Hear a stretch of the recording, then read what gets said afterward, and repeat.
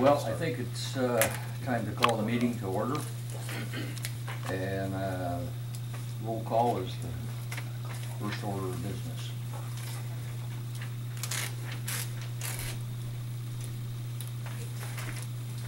Mr. Morris? It's not Commissioner. Mr. Oh, Mr. Morris. I said Commissioner Morris. Ms. Civic? Here. Commissioner Reinfeldt? Here. Commissioner Rasher? Here. Commissioner Spindler? Here. And Chair Weakside? Here. Okay, the next order of business is the approval of the Budget Committee minutes. I think you all received them in the mail and have read them. Is there any corrections to these minutes that anybody has? Move to approve. Second. Okay, there's been a motion to approve. And Don, does that include all three? All three, yes. All three. And there's been a second. Any discussion? All those in favor? Aye. Anyone opposed? Passes. Okay, at this point, I'm gonna turn the meeting over to Danny, and it's basically his meeting to explain, this budget is not explained in real detail, but it's the concepts that we want to agree on, and I think Danny will go through the steps here, and if they have questions, I guess we ask them as we go. Sir. And I would hope at the end of, before we go into executive session, we can have save some time for some discussion. Sure. So let me just say, essentially I started this meeting the second year I was here to help set budget targets, essentially to give me some direction in working with the departments to prepare a budget. Prior to that, the county administrator would just prepare a budget and present it to the budget committee during the budget process. So essentially the purpose is so that I'm putting together a budget that primarily the principals you guys have directed to put together before it even comes to you. The number 3 item on here speaks to county budget policies. I'm mostly giving the history for the new commissioners here because I know most of you know this, but when I first became county administrator, we didn't have any budget policies. What we had was budget committee verbal policies essentially, but nothing that had been reduced to writing. So I drafted these policies based on those verbal policies of the budget committee to help direct the departments in how to prepare budgets. These policies cover things like that we won't backfill the loss of any state or federal revenue.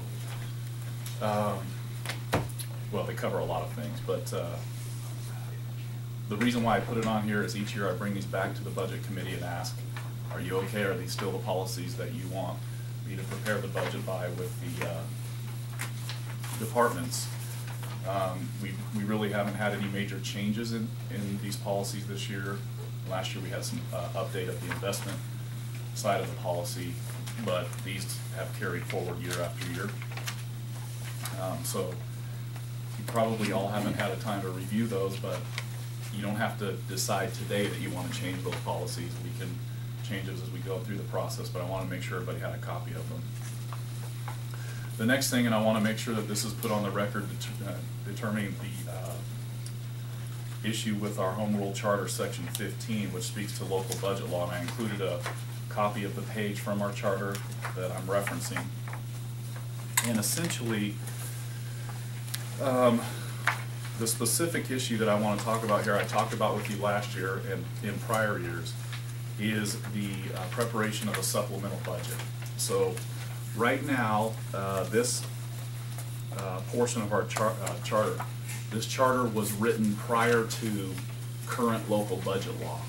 Local budget law requires a public hearing for a supplemental budget, but this charter was written before all of the requirements of local budget law existed. So the charter required that the budget committee shall review a supplemental budget. Now, it doesn't say that you have to do that as part of a hearing process, but you could choose to do it as part of a budget hearing process rather than the commissioners just holding the hearing for the supplemental budget.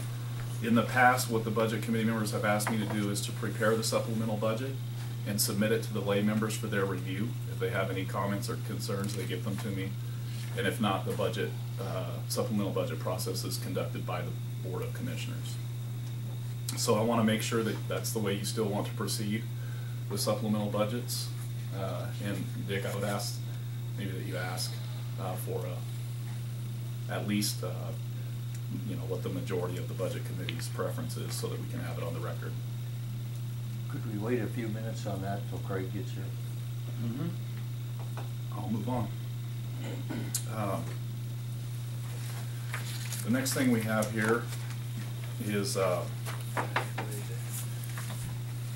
guess I should explain, the other purpose of this meeting, besides setting budget targets, is to kind of give you an update on what's going on in the budget process this year, what we expect from now to the end of the year. And this is kind of loose because we still have 6 months of the fiscal year, and all sorts of things can happen in 6 months. We can get unanticipated revenue, we can have unanticipated expenses, we can have legislative changes, which we commonly do, which change our budget significantly from what I'm telling you today. But you guys typically ask me, where are we at with our fund balance? Essentially the rainy day fund. And I want to say this is just the general fund. This has nothing to do with dedicated funds. You don't set budget targets for the general fund, for the dedicated funds. This is just how we're distributing general fund. And so essentially the beginning fund balance on 7/1 was $47,443,717. This is just the general fund. Now, roughly, our dedicated fund balances were probably around 40 to 45 million. So, but this is just for the general fund. We had projected 49 million. So this is less than we projected. However, the reason why that is because, and I'll go through this, is we paid $4 million to increase the capacity of the parking garage at the Health and Human Services facility from the general fund, so the general fund would own it. We're going to execute a lease agreement with the Health and Human Services Department, who are going to pay us $4 million back. It just didn't get captured in this fund balance, but it will increase our fund balance by the end of the year when we receive the payment. So we'll actually would have came in a couple $1 million over what we projected if that $4 million transaction hadn't occurred.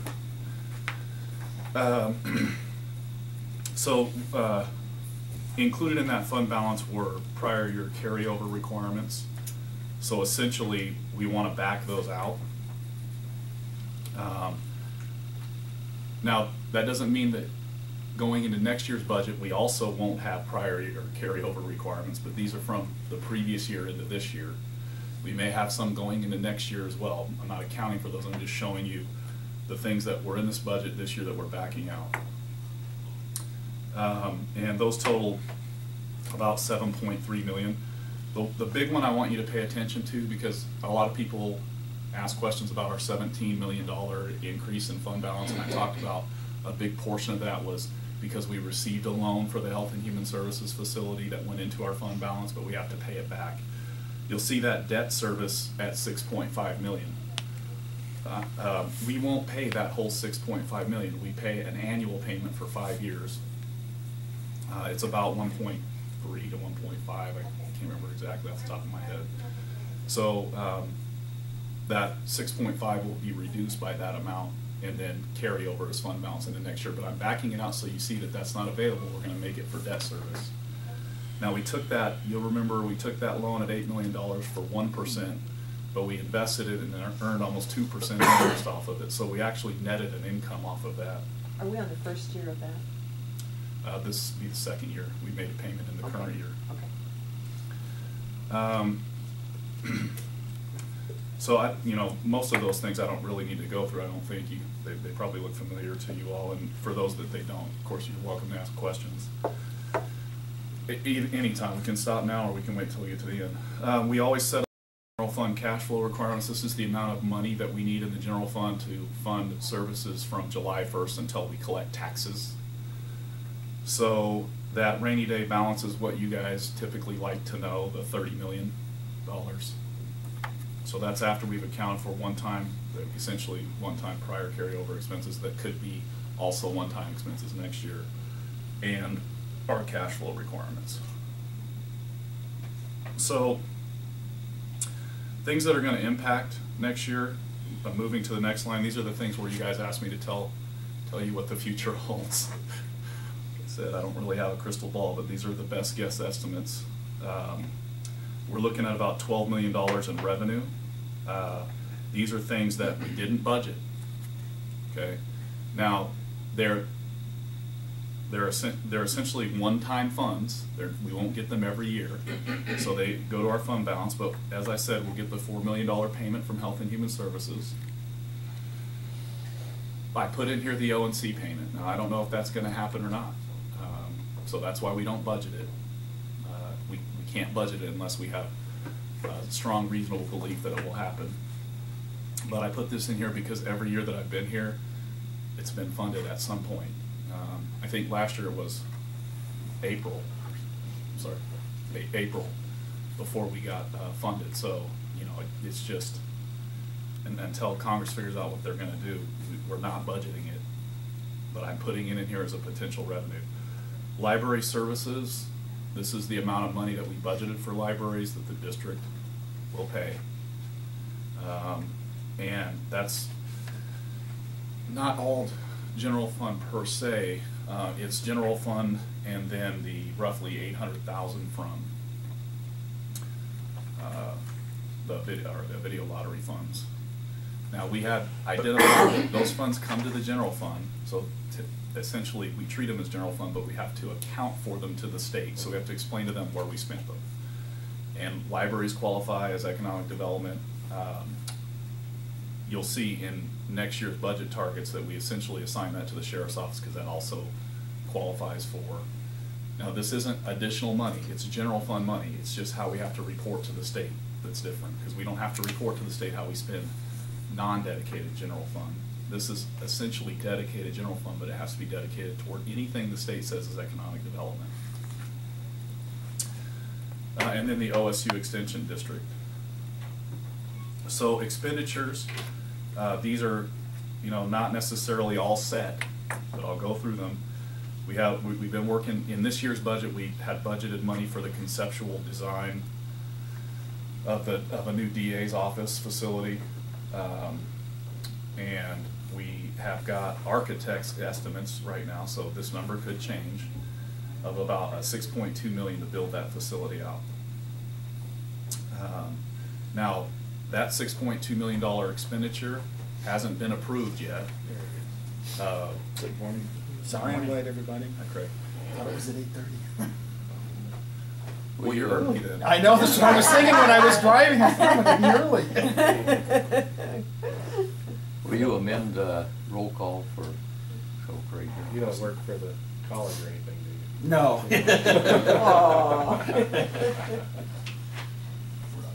So this $6.2 million expenditure has not been approved in this year's budget yet. We'll have to come back to the board. We're waiting until we get all of the design information ready, the RFP ready, to see if the board, whoever that is, at the time we bring it, wants to fund this in this year's budget or consider funding it in next year's budget. I have talked with the board through this process, and I essentially will be recommending that they do it in the current, they authorize it in the current fiscal year, which will mean we won't complete the facility in the current fiscal year, but will essentially encumber these funds, which will be then one-time carryover, prior year carryover. And essentially the reason being is because we had budgeted for the library and OSU costs, and we're not going to incur them. So essentially we have a revenue in our budget that means we won't reduce the fund balance we projected. The Justice Court building, that is actually already in the budget. This year, $1.5 million. We've acquired property for that, and we have the design for the facility, and we should come in on that number. The first estimates were a little high, and we had them cut it back. But that's already in the budget. Where's the location of that? It's, you know where the Super 8 motel is out past the airport on the way to Central Point? It's right across from that. Okay. It's in the city limits. It wasn't in the city limits but it was surrounded by city properties, and we had it annexed into the city. And we got a really good deal. It was a 1 acre, or a 2 acre lot. 2 acre, and it was, what would we end up paying on the 30? We're still actually negotiating the sale price. We've got 2 more wells that we found on the property, so we're going back and forth right now. They want to close them, they want to give us money to close and that kind of thing. So we started out $170,000. We're down, I think, about $6,000 from that, maybe another $3,000. So we acquired a great property for really low cost.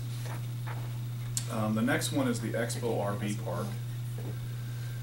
So this is a complicated project, and I want to explain it pretty much all the way through. I do have capital projects listed on here next that we'll be going over, so we can discuss more of it there. But we're estimating that project to be $2.8 million. That will be a general fund loan to the Parks Department. It will affect our fund balance, but we will get paid back, and then it will generate a revenue to our parks and Fair and Expo. And I'll go over that in the capital projects portion. We had another expenditure of $300,000 for Southern Oregon Historical Societies, who came in, met with the Board of Commissioners, requested $300,000 in operating revenue, and the board approved that request. That's part of the supplemental budget that we'll be doing. So before that payment's made, the supplemental budget has to be approved. Is this a proper time to have some discussion on that? Sure, if you want to. Why are we went through this with the Historical Society over the last 10 years that I've been here, and we finally closed them out, saying they didn't meet our spending priorities. And they run a pretty inefficient shop, and so forth. Why are we funding more money for an operating budget? What's the situation? Is it a one-time capital thing they're doing, or something they need money for, or is this just an operating budget shortfall? I'll let the commissioners answer why, but let me talk procedure a little bit about what you just explained. After Measure 50, we had a lawsuit with Southern Oregon Historical Society. And essentially they claimed that their operating levy, or their district, their tax district, was rolled in and became part of our general fund, and that money should be dedicated to the purpose of providing for the Historical Society. That's not true. Measure 50 eliminated the authority to collect that tax and any other tax at the time. And so we went, and I'm giving you the basic legal That's argument. right. There's more to it. I'm glad you're refreshing our memory. So they sued us, they sued the county, and we went to court, and we prevailed in circuit court, and we prevailed in the appeals, Court of Appeals. Before it went to the Supreme Court, we entered into a settlement agreement with them. Essentially, they said, look, we can't just be cut off from funding and expect to survive, so will you agree to transition us off of your funding? And we did agree, and I think we paid $1.7 million to them over 3 years. And at the end of that 3 years, they were supposed to be self-supporting. We also provided them all of the facilities that the county owned for $1 a year as part of that settlement agreement, so that they could take those buildings and turn them into revenue. At the end of 3 years, they weren't able to do that. We did, the first year I was here was the last year of the payment we made to them on that settlement agreement, so that happened before I was here. But that's kind of roughly the brief explanation of it. Since then, a lot's happened. They've obviously went through a lot of downsizing. I wouldn't say they're not running efficiently now, Dick. I think they're running pretty efficiently, but they had a tough time getting there. They came back and asked the county for more money. Our Board of Commissioners at that time agreed to front them a $200,000 payment that they were supposed to pay back at the time we sell the U.S. Hotel in Jacksonville. So that was another $200,000 we paid them. Between that time and now, they couldn't maintain the facilities the county provided them. So we negotiated a transfer of those buildings to the city of Jacksonville, except for the U.S. Hotel and their White City facility where they store all of their artifacts. And Jacksonville took responsibility for all of those buildings. Now, there was some liability with those buildings because there was a lot that had been neglected in their care by Southern Oregon Historical Society, but they were also still an asset to the county. So we got rid of the liability, meaning our county taxpayers didn't pay for it, and Jacksonville took the liability, meaning likely the city of Jacksonville taxpayers paid for it. So we thought that was pretty much it. They received a loan from Alan DeBoer, I think, for $750,000 to operate. Alan DeBoer leaned the J.C. Penney's building, the building that they occupy downtown, as collateral against his loan, and he has been in here lobbying commissioners, I mean, a lot, for funding. And obviously he has an interest in doing that because he loaned them $750,000. If they go broke, he's going to own a building that he doesn't want to own. And then, so they came in and asked the Board of Commissioners last year to refer a tax for them, to create a district, a tax district, and the Board of Commissioners declined because it's not a county function, essentially. But at the time, I think it was Commissioner Breidenthal told him that he would like to see them come back after the election to see if they may, if the Board of Commissioners may want to fund them. So Alan approached the commissioners again with the director from SOHS, came in, talked to the commissioners, and requested this funding, this $300,000, and the board agreed to do it. So that's essentially,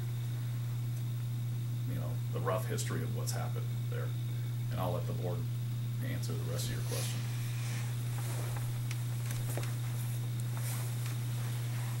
Yeah, I'll jump in. Essentially, Dick, what it is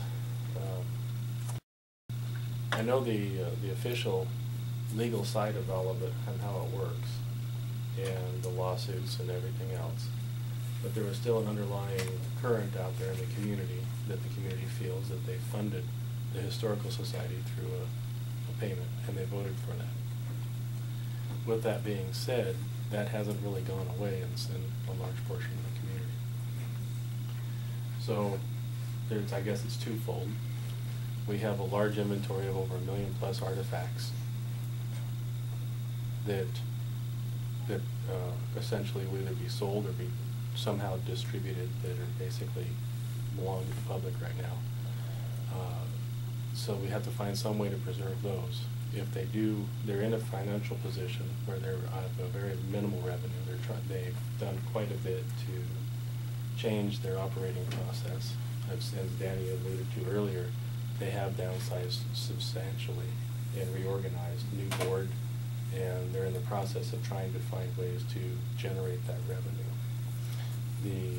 The loss of those artifacts was my chief concern. It wasn't Alan DeBoer or his money being returned back then. That was actually the least of my concerns. Is this money going to pay back his loan? This is basically given to them at this point in time.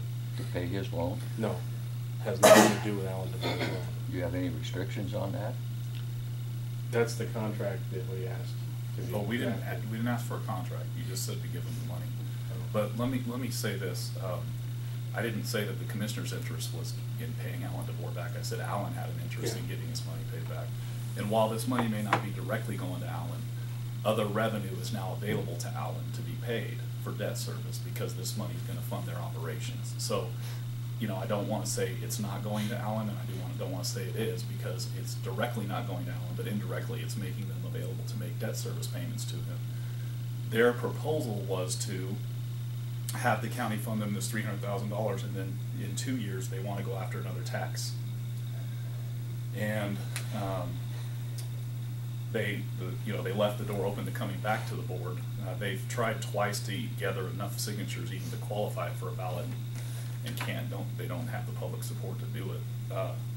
But the board can refer a district, so that's why they came a couple of times and asked the board to refer it. really, yeah. Doug, my time goes back a couple years ahead of Danny on this. They used to have something like 30 people working for the Historical Society and accomplished nothing. They ate up, and then when we downsized it to the, what was that number, 1.7 million or something? 1.7 million. Yeah. Over 3 years. Yeah, over 3 years. They were forced to downsize it, and we told them, you gotta have a long-term plan. You need to put some of this in reserve. You need to do a lot of things, and the board was just adamant they weren't gonna do it. They paid it all out in salaries again. And the only way they finally came to getting their financial house in order was when all the money's gone. They had no money and they had no choices. They've done a damn poor job of fundraising, from my point of view. Those artifacts, you call them out there, are just short of junk, in my opinion. I've been through that thing. The county furnishes a building for them to store them, and that stuff's been stored there since I've been here, and not a thing really has been done with any of it. They sold some off a couple of years ago, right, April? But it just sits there. It's not, it's an elitist bunch of people that, in my opinion, run that organization, and it doesn't have the support of the community. And I think to enable them to continue the way they seem to continue by funding them with money is a total mistake. And it isn't in the county's budget spending priorities to do this. And I don't understand why you're even considering it. And if you don't have any restrictions on it, or you're not trying to tie it to the sale of the property in Jacksonville and recover that, I'm not sure why you're just handing them $300,000. And besides, this should go through the budget committee. This is not an emergency. It's not something unexpected. And I think this kind of expenditures by the board is weakening the budget committee. And well, I'll talk about that a little later, but there's some other strong views on this, and I think what you need as the commissioners, you're going to have all kinds of pressure on you now, because we got a budget surplus. Everybody's got a cause. Everybody wants money, and they're all coming through the door, and you start supporting one, the other guys are going to say, well, why not me? Why not me? And all the rest of the commissioners I've dealt with said, it's for our protection to run these kind of things through the budget committee, where you have 3 lay people on the committee that don't have to worry about votes and all the things that you folks do. And, I think it protects you from the pressure of the people that are behind these things. Seem to have a lot of support, but it's a lot of times very narrow. And, if you want to make the budget committee irrelevant, then just start approving a lot of this stuff outside the budget committee. And a lot of us will say, hell, it ain't worth it. We've worked really hard over the last 10 years to get this budget in good financial shape. And all of a sudden this year I see this and some expenditures for economic development. You add that up for 3 years, another 300 here, almost $1 million that you folks have spent outside the budget. And it isn't, there's money there, you got the authority to do it. I understand all that. I don't think it's good policy. And I think these things are gonna come around and bite you. Anyway, I'm through editorializing. But by God, I put a lot of time in on this historical society. This really upsets me, as you can probably tell. Fair enough. I guess I could speak for both sides on that one. Alan DeBoer, we need to be very clear, he did this and probably expects never to get his money back. I served on that board, I left angry at them a couple of years ago because I didn't think they were being financially prudent. What I don't know is, are they now? And that would be my biggest question is, what are they really gonna do with the money, and have they really changed their ways? We did a lot of hearings, when I was there. The county, generally, we went out into all the communities and did focus groups on how do you feel about Historical Society. The county, the buildings, nobody cared except Jacksonville. As far as the artifacts and as far as the library, the county does care about that, the people in the community. They do care about the written history. Dick, they do care about that crap out in the buildings. The written history, they've done a good Yeah. job on, I'll admit that. Yeah, yeah. They care about that, and to the extent that they survive, we do need to see them survive, but we need to be sure that we're turning the screw and that they're being prudent with the money. That's my opinion. Mr. Chair, you know, I'm under the impression that if we didn't fund this, that they would fail. I mean, they're ready to close the doors, and the way I looked at it, this is just some things. I mean, everything we do in the county just isn't about locking up bad guys. We have parks. We do some good things for the community, and we could say the parks are self-sufficient, but some of them aren't. But we still have those parks. And so I look at the Historical Society along that same lines. And I've said before, I grew up at that Jacksonville Museum. That was a high point of my youth, is going to that. And so, so I just feel that Historical Society is important to the valley to preserve our history. And I understand, you know, your concerns. They have a new director. Well, he's been there a couple of years now, the fellow from Sure. yeah, from I Texas. don't Yeah. know anymore, I tell you. About a year, yeah. And in my mind, the presentation he gave, he was impressive, and he has tightened things down. They have very little staff now. Their main focus now is on this library downtown and all the photographs and artifacts in there. And I think it's important that maintains. I think they're down to five or less staff for the organization. Well, I hear all that, and nobody's arguing that, but we're here to protect the taxpayers' money. That's what I feel my responsibility is, just like you guys. And is this a good expenditure of taxpayer money? In the past, the budget committee and the boards have said, not the way they're being run. And now you've changed the game. And again, there's two issues. Whether that's a legitimate expenditure or not, there could be debate. You know, obviously is. I have a little problem these people coming direct to the commissioners on stuff that ought to be going through the budget committee. That's part of my problem.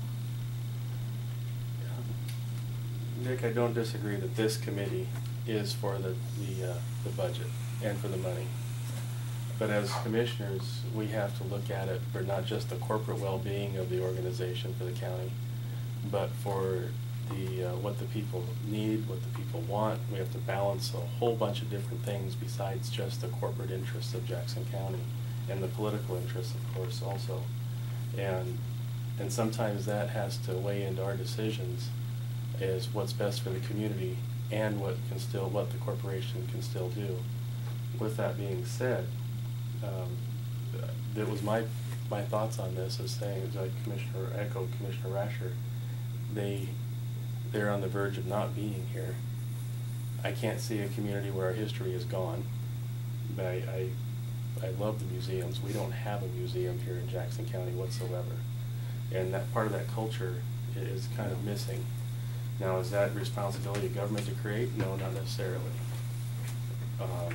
You can make those same arguments in the budget committee, and you get the effect of having three other people that aren't burdened by that same problem you just mentioned, that you can get their input, and there's, you know, if you're right, you can probably get the vote through. And last year at this time, I had, and Danny sort of talked about it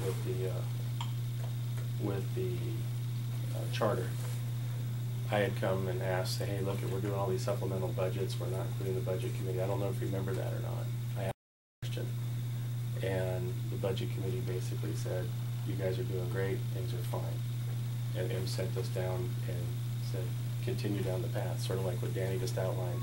If we do something, it gets run by, and then we move forward. So what I'm hearing a little bit different here at this point from what you just said is that when we start working on these issues, that you want to be included in that.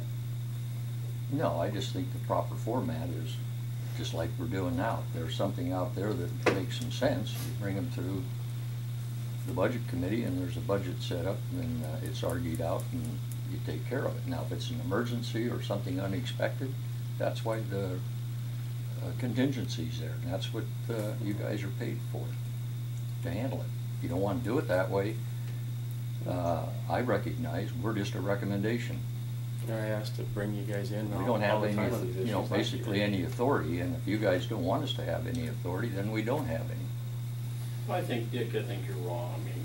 I mean, I was gonna wait and take your wrath on the economic development, but I'll step in right here. Is that, I can't, is your issue, I mean, really, let's be honest, is your issue the fact that you don't think that the Historical Society is deserving of this, even though we think that we, as we reviewed what their new plans are and stuff, or is it the fact that we've end run the budget committee? And I don't think we've done that, but let's get that out on the table. So what's the real issue? It's kind of both. I don't know enough about the new organization because I'm not privy to all the facts. I Well, don't know them.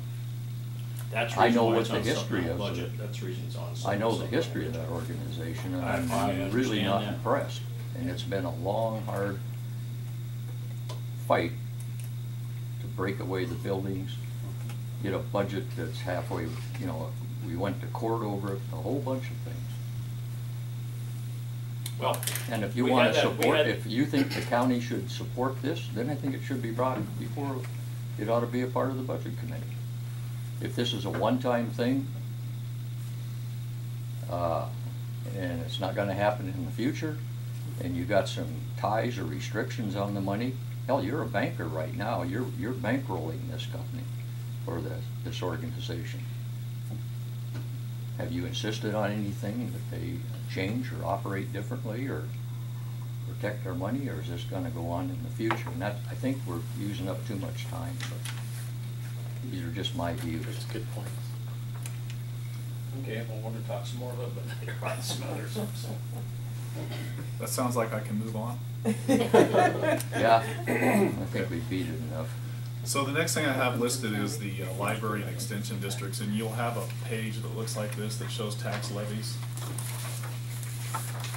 Yeah. And, I mean, everyone knows the two districts passed, and there's not a whole lot. I've already showed you what that means for our fund balance when we first started. The library district, when they were first formed before the board took office, we met with them and recommended that they levy no more than 52 cents. And we put together an operating budget that showed them how they could operate under the current operating model for the first year, and then add the hours at the second year without increasing that tax rate. You'll see, you notice that they actually initially announced they were gonna impose the full tax rate. They actually backed off back to what we recommended. But this essentially just shows you what happens, you know, when we levy a tax, we don't collect it all. So when people say we're levying, you know, $9 million, that doesn't mean we're gonna collect $9 million, because we don't collect 100% of what we levy. We budget 94% roughly, so what that means for the library district is they'll collect 8.5. We budgeted 8.3, so that essentially would create a fund balance for them of $150,000, which will carry them through their operating budget, because they paid us back for carrying them through the first several months of this year as part of our contract with them. The 4-H district levied 5 cents, so 874,000. We budget 90, or we'll project 94% collection. We'll budget 781. Now, those two districts aren't required by law in the first year to have a budget committee or have a budget process that involves public hearings and all of those types of things. They are in year 2. In year 1, the Board of Commissioners will authorize an agreement with OSU Extension for how these funds are spent, and the Board of Commissioners are the ones that levy the tax. We've been negotiating those agreements both for the facilities and for operations.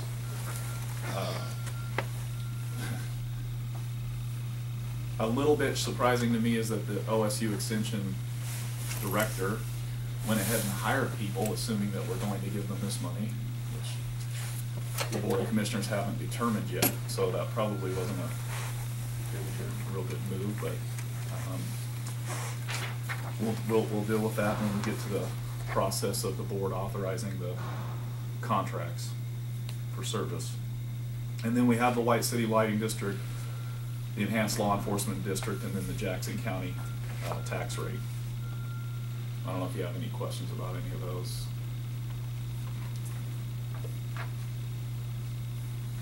Okay, I'm going to move on. The next one is economic development initiatives. And I put this on here because the board made some decisions since the budget process to invest in economic development. Well, this is our budget targets, and you guys don't work ahead of me on the budget targets, but Oh, okay. We're trying to you find can- the sheet. you Yeah, can- is there some sheet? You can look at the budget targets. I was gonna say, you can look at the budget targets and you'll see the amounts under the county administration budget for economic and special development. So essentially, we already had 102,000 in economic and special development. That 23,000 you see backed out is for Taylor Grazing. We have included in that 102 is a $26,000 payment that we made to So Ready already. What the board authorized, and I put on here a 3-year contract. Remember, budget process only binds for 1 year. The contract will bind for 3 years with a termination clause, but they asked for 3 years, both So Ready and then a contract with Mark Von Holly. The board, we haven't executed these contracts yet. We're negotiating the contracts with them. But the board authorized proceeding in the manner to bring the contracts to them in the amount of $175,000 per year to So Ready and $100,000 a year to Mark Von Holly. The So Ready came and made a proposal about what they would do in terms of service delivery for that amount of money. The board's asked me to, kind of pin them down on the service delivery with performance measures or outcome measures. So that's essentially what I'm doing right now in terms of negotiating the contract. Mark Von Holly came in and made a presentation to the board. And in that presentation, essentially said that he wanted to focus on recruiting high-tech companies. He had a plan about how he was going to proceed with that. He asked for a $5,000 a month, essentially retainer contract for his services, and then the balance is for an expense account. So roughly 60,000 of that 100,000 goes to pay him, and then 40,000 goes as reimbursable expenses. It's not he has to submit claims for reimbursements for activities related to business recruitment, and they have to qualify for reimbursement. In Mark Von Holly's case, he's apparently recruiting 2 other companies that are also going to each pay him $5,000. So he'll essentially earn $180,000 a year. Yeah. And then he'll have, $120,000 expense account. Mark Von Holly's contract is contingent on him qualifying the 2 other partners, which he has not yet done. He claims that he'll have it done within the next couple of weeks. He's told me that a couple of times, though, since we started this process, and he's changed who those partners are from the time he came in and presented it to the board. The So Ready contract, I believe, passed unanimously, and the Mark Von Holly contract passed 2-to-1 vote, but a quorum agreed to it. So those are, to me, those become operating expenses. That's why they're in the budget targets. I listed them to talk about them. I'll get back to them in the budget targets, but I wanted you to know the amounts and essentially the process about what happened there. This was actually a request by the commissioners to put these 2 things on the agenda and have these people come in. Commissioner Skundrick asked for a presentation from So Ready, and Commissioner Rasher asked for a presentation from Mark Von Holly. So we put them on the agenda, and they came in and made presentations with requests for funding, similar to that of the SO, Southern Oregon Historical Society, one that you already talked about.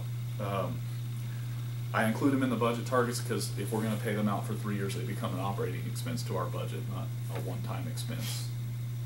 In the past, the board has also done other economic development initiatives, and they've funded that essentially from contingency for the most part. You can see that we've certainly spent through our contingency between this and the other expenditures we've made, so these will, that's why they're included in projections for the fund balance. The SOHS contract is, because we'll pay that out now. These will be de minimis because they'll be monthly payments once we get a contract in place rather than a lump sum payment like we made to Southern Oregon Historical Society in the current fiscal year. So I'm assuming we'll have a contract in place before the end of the year. We may not, and if we do, then we'll begin monthly payments for the fiscal year on those amounts, which will affect our fund balance, as I said, de minimisly, because they're not huge amounts of money like the one-time payment to Southern Oregon Historical Society will more significantly impact it. And do you have any questions about that? So, is that with the Historical Society money, how you get to the $575 that was on that other thing that was sent out to us yesterday? Yes. Yeah, I don't have a supplemental budget. Okay. behind me, but yeah. Okay.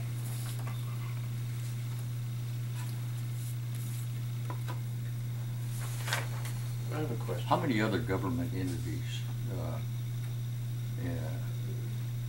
participate in So Ready, and does anybody participate in Van Holly? As far as governmental, the City of Medford, City of Grants Pass, Josephine County, City of Ashland, City of Eagle Point, the small amounts to them. The four major funders are Josephine, Jackson, Grants Pass, and Medford. That's City also, of- that's So Ready. Pardon me? So Ready? Yes. None, well, I don't know, I can't say for Von Holly, I don't know that. What required? None do fund Von Holly. With So Ready, there are other participants, none to this level. No. Josephine County, I think, pays $26,000. The City of Medford, so we'll be paying them. What did we used to pay? $26,000. And why wasn't it, what's the need for that much more money?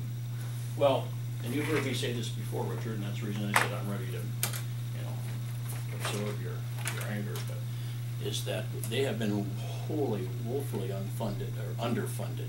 Compare them to the economic development folks out of Deschutes, and those three counties there, Bend, it's minuscule. They've done a great job. They've been recognized. They do it for what they have. They have a staff of 3 people, and they just don't have enough people to get what we think should be done here in economic development. They've increased their funding from the private sector. I challenge them to do that.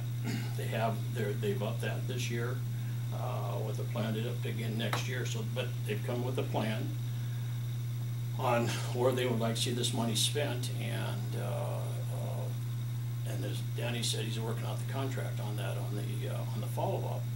Oh, but this is, in my opinion, I'll say that, I won't speak for my fellow commissioners. This is an opportunity to get So Ready doing what it's supposed to be doing. It just has been so underfunded before it hasn't, and they've done a pretty doggone good job considering what they've had. And this is for the folks of Jackson County. We're trying to build the economy here. Read the paper, whatever, crime, whatever the situation is, people won't have jobs. And that's what I'm all about. It's what I came into office on, and I have, we've done a couple of things earlier, then we backed out of that, out of the contingency fund. But here was an opportunity to give them a chance to do what I think is going to be very helpful for the folks of Jackson County and get jobs in here, and then we'll back out of it once they get rolling. And my hope is, well, the plan is to get private sector participation much higher. It's woefully low as well. So that's it, Dick. You see 3 years as adequate, or Is that a beginning, or what do you, I mean, how do you view that? Well, I would say, when I talked to their director, I would say 3 years would be about it, because by then, if they haven't got it, if economic development is a situation, you just don't throw the switch. I know I'm not telling anything, anybody doesn't already know this, but it takes a little bit I understand. to get things going, okay? 3 years, we should be able to start seeing, okay, some movement, and with some reportables, that then will be up to the board after that, but 3 years gives them a running chance to see. I mean, who knows? They don't want to go too far out, but by 1 year, in my opinion, 1 year isn't enough. That just gets them. We did that once in 2011, and we funded them for a little additional money, not to this extent. And they hired a person, a fellow by the name of Smith, and got the Nexus deal going, e-commerce. It was really good, and then we just couldn't fund it any longer. That position collapsed. The effort collapsed. So it takes a little while to get that up and going. So is that what Danny's working into the contract? Yeah. So we either recognize success or we don't, so we know whether to continue or get out of it? That's correct. Is it contingent at all on raising private funds to match it? No, well, I don't, that's not what we directed Danny to do, but that's something that the board, as they come in and make their reports or quarterly reports, I would expect that's something they'd be looking for. I thought I heard you saying always in budget committee that you couldn't make commitments for the next 3 years. I was sort of surprised and really laughed when I saw it in the paper, because I thought, what are we doing here if you can do that? No, what I said, I did say essentially, it's a non-appropriations clause. One budget committee can't bind another budget committee. Right. I explained all this when So Ready came in and Mark Monholly came in, but I'll explain it here as well. I put this in here as a 3-year contract just because when something is a reoccurring charge, it becomes an operating cost. If this was a one-time expense, I wouldn't have put it in the budget targets, because that would have just came off the fund balance. But because we're gonna have it multiple years, I'm projecting it as an operating cost now, which is something we hadn't done in the past. We had just looked at this as one-time expenditures. What happens though is that one budget committee can approve this year. The next budget committee doesn't have to approve it next year. So they can, but they don't have to. Now, what happens by law, by ORS, we're required to put, and it only applies to counties, it doesn't apply to cities or the state, only applies to counties. We're required to put a non-appropriation clause in the contract. What that means is that if a budget committee doesn't appropriate to spend the money, the contract is terminated. Now, if you don't appropriate, then that does do things to the county. It could affect our credit rating, because now we're not paying a bill that we agreed we would pay. It can affect our ability to bond. So there are consequences from that. The other protection, though, is not just what the budget committee can do or not, it's what the contract provides for. And every one of our contracts provides for a 90-day termination notice for no reason. I mean, just because we say we want to terminate the contract. That's according to our local contract review board rules that are adopted by the local contract review board, which is the board of commissioners in our county. And so if a budget committee is going to say, hey, next year we're not funding this, I give a 90-day notice and we're out of the contract, hopefully before the new year starts. Now, we may have a couple of months where, you know, we have to fund it within the appropriation we have, not receiving appropriation specifically for it. But there are those protections. There's also in the contracts protections for non-performance. So if they don't perform, we're allowed to terminate immediately. So there's all sorts of ways for us to get out of the contract. The reason why I included it in the budget targets is it's a multiple year reoccurring charge.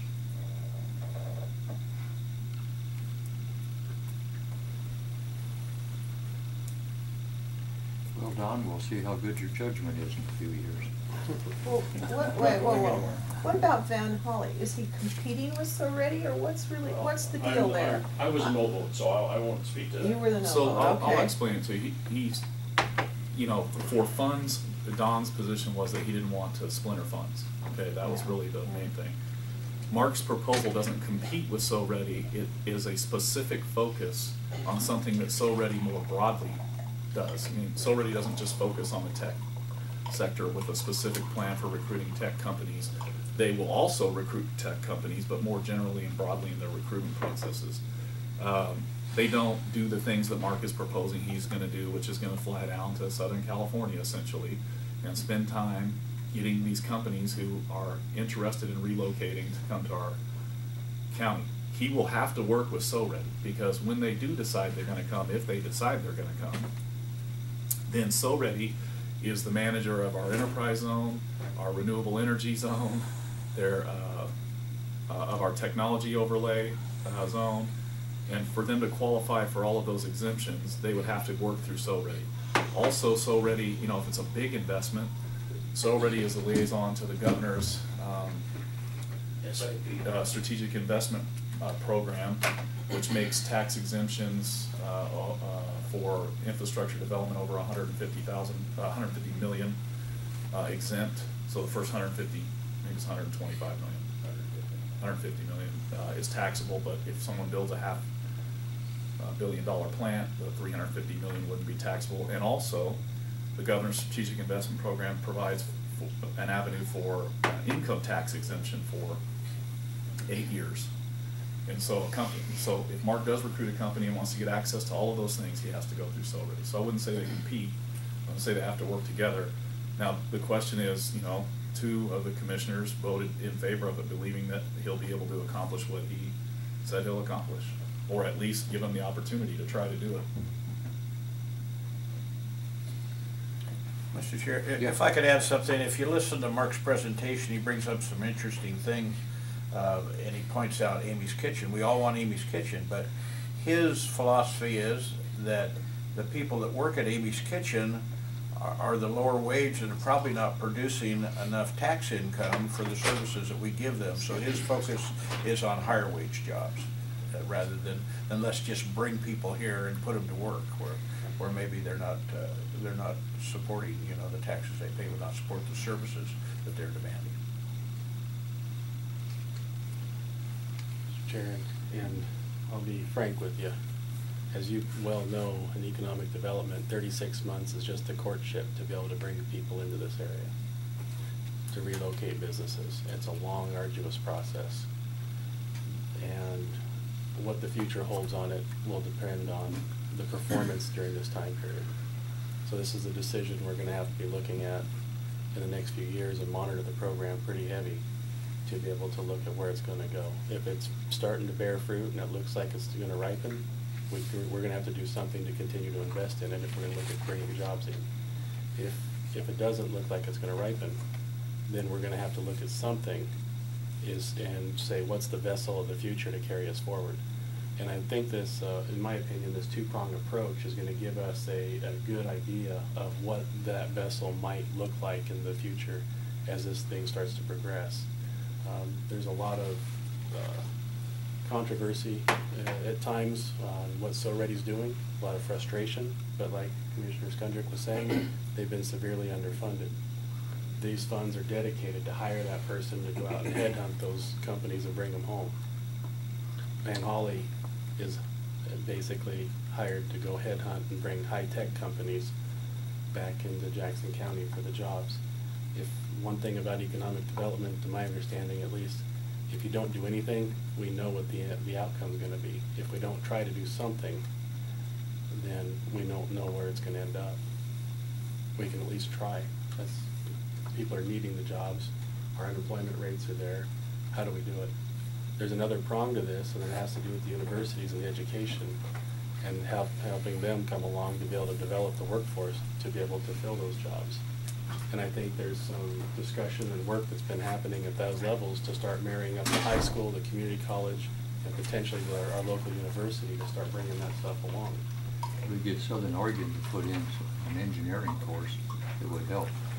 You gotta be careful not to compete with our friends across the hill in Klamath, because they have such an excellent program. We still, that they're a As feeder an to us. Yeah. aside, I'm on the advisory committee to the community college. They're thinking of bringing, working out a situation with OIT to bring in technical courses that OIT would teach here, which I think is really a critical plus if they can put that together.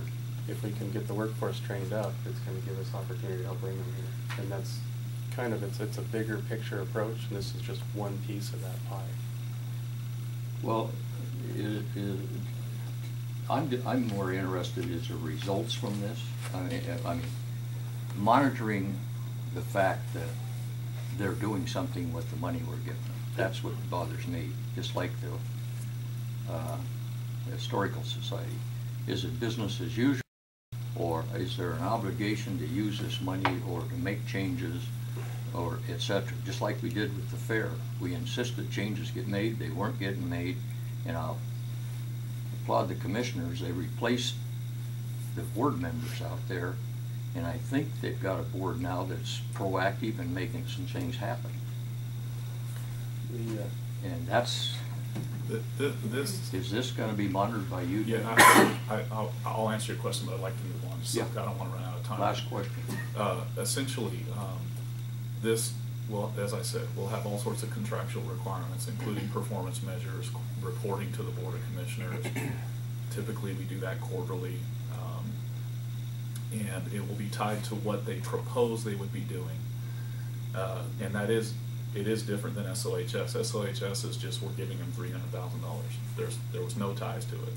This has a lot of requirements in contracting that I'll prepare and bring forward to the board for their approval. But there could be a tie if we said the money had to be repaid if they sell that hotel, right? Or Well, we did that last time. We tied $200,000 to that. I actually suggested that was an option to the Board of Commissioners. I wasn't at the meeting the whole time that meeting happened, but they approved it, and then I talked with each of the commissioners individually. Two of them initially wanted me to negotiate tying the building to the funding. And when I emailed SOHS and explained that to them, then Alan DeBoer began calling people immediately. Commissioner Bridenthal didn't agree with doing that. And the other two commissioners essentially said that they didn't, they could go either way on it. So why wouldn't we? We can always forgive it later if it becomes a necessity. I just, why wouldn't they, think like a banker. You get collateral or you demand certain changes be made. You just don't give money out. Don't disagree on the. Okay, enough on that. Let's move on, Danny. Okay, the next one is always a fun one too. Want to talk about Expo funding. Are you bringing all these? Tell me it's better this year. This will be an issue in the budget targets as well, and I want to explain this. Every year that I've been here, and it's every Board of Commissioners for the 8 years that I've been doing this job. Well, this will tie in why. With the exception of 1 year, where Expo actually, where we actually, Harvey and I wrote a business plan for Expo, and they actually profited $286,000, which was the only year they've had a positive fund balance. Every other year, the Board of Commissioners and Budget Committee has directed that we're not going to give them any more money, and they've instructed me to manage that so that we make sure that they don't come in and make requests, essentially telling them, hardlining with them that, that's it, we're not giving you any more money. And every year, they come in, and every year that they've wanted it, the Board of Commissioners have given them the money. So it's forced me to be the bad guy and enforce all of these rules that then they come in and ask for them to be negated. And if I thought things were going to be different, I wouldn't be recommending what I'm going to recommend here with Expo funding, but my guess is if this current Expo comes in this year and says we're $200,000 in the hole, we need $200,000, that they'll get $200,000, even though we said this is the last time. And honestly, 7 of those 8 years, every time we gave them money, the Board of Commissioners said this is the last time. So we've done that for 7 of 8 years. This last time, actually, Dick, the Board of Commissioners did ask the Budget Committee to come in for their meeting and took their input. Yep. And it was an off budget of expenditure between paying off the fund balance, funding their operations, and buying out the cell tower lease of about $700,000. That was last year. They currently have a positive fund balance somewhere around 350, 300,000. So I don't suspect they'll be in this year. although they did come in with a business plan and ask the board to provide, I think, $16 million in a bond obligation, as well as all sorts of other funding for activities. The board has yet to discuss that, what they want to do with it. So with Expo, essentially what I'm proposing in the budget is to set up a contingency in the general fund of $200,000 that can be made available to the Fair and Expo if the board agrees to fund it. So it's not a direct appropriation to their budget. It's an appropriation in the general fund. It's a contingency. So that way, if the Fair and Expo aren't managing according to what the board wants and comes in and asks for money, the board doesn't have to agree to give it to them. But if they are doing a good job and they just had a bad fair, for example, because there's 110-degree days every day, and they just don't have the turnout they need, then the board could decide to authorize the use of those funds. This way, there's something in the budget. This way, everyone knows the expectation is that they manage well, and if they don't, they're not getting the money even if they need it. But if they do manage well and they just have a bad luck, they can come in and ask the board to do it. Since I'm proposing it be set up in contingency, that means it requires a board order to be able to spend it. So they don't have free use of those funds. This kind of eliminates the fact that, I mean, honestly, we make rules every year and then we don't follow them. And we have the right, I mean, the Board of Commissioners has the right to do that. They can lead us in one direction, but essentially what happens is it becomes a big public, issue that, the fair's in debt again, they're asking the county for money, and the commissioners are saying they're not gonna do it, and they need to be self-supporting, and then they're not self-supporting, and we go through this whole process every time it happens. If, my opinion is if they continue with the course of action they've taken, they should continue to build a positive fund balance, and they shouldn't need the money. Now, I'll tell you that I've heard some weird things from the fair board, different fair board members, like, hey, we need to take this fund balance we have and go buy a bulletin board for $200,000, a digital bulletin board. Now, if they did something like that, I could see the board saying, hey, you went out and bought a digital bulletin board and spent your fund balance down, and now you want us to pay for your operation, so that doesn't make sense, right? So there's all of these things that they could decide to do, and some of them have talked about doing them, but this gives the board still the leverage of determining whether they believe it's a good investment of funds and management of fiduciary responsibilities. Along with that, in the 4-H district, I'm going to be proposing some amount. This is based on discussion with the commissioners that would go directly to their operating budget for the 4-H activities that they do. Don't know what that amount is yet because we need to make sure that we appropriately and adequately fund OSU Extension within the district first and look at what those fund balances need to be. So, and that's open for discussion. I mean, this is where I started it, and I'm telling you the reasons why I did it. And it will be in the budget targets that we go over, but I wanted to separate it out because we've had discussions every year about this specifically individually. Craig, you've been awful quiet over there. I have. He's got smiles on hey, he's got smiles on his face. Though. Yeah. You have any words of wisdom at this I point? think that I've made my thoughts clear over the years about Expo and the fiscal responsibility that they've shown or not shown in terms of creating a balanced budget. I like the idea of not planning on appropriating additional funds to them just on automatic pilot and setting and deciding a contingency, because I think the reality that we just heard from Danny is that the likelihood is pretty strong that we'll have to dip into our pockets again if history repeats itself. So having a contingency, I think, is a good thing, and it kind of underscores the reality of what the situation is with funding Expo. So I think that's a good idea. Yeah, my thoughts are kind of along yours. I sure think there needs to be pressure,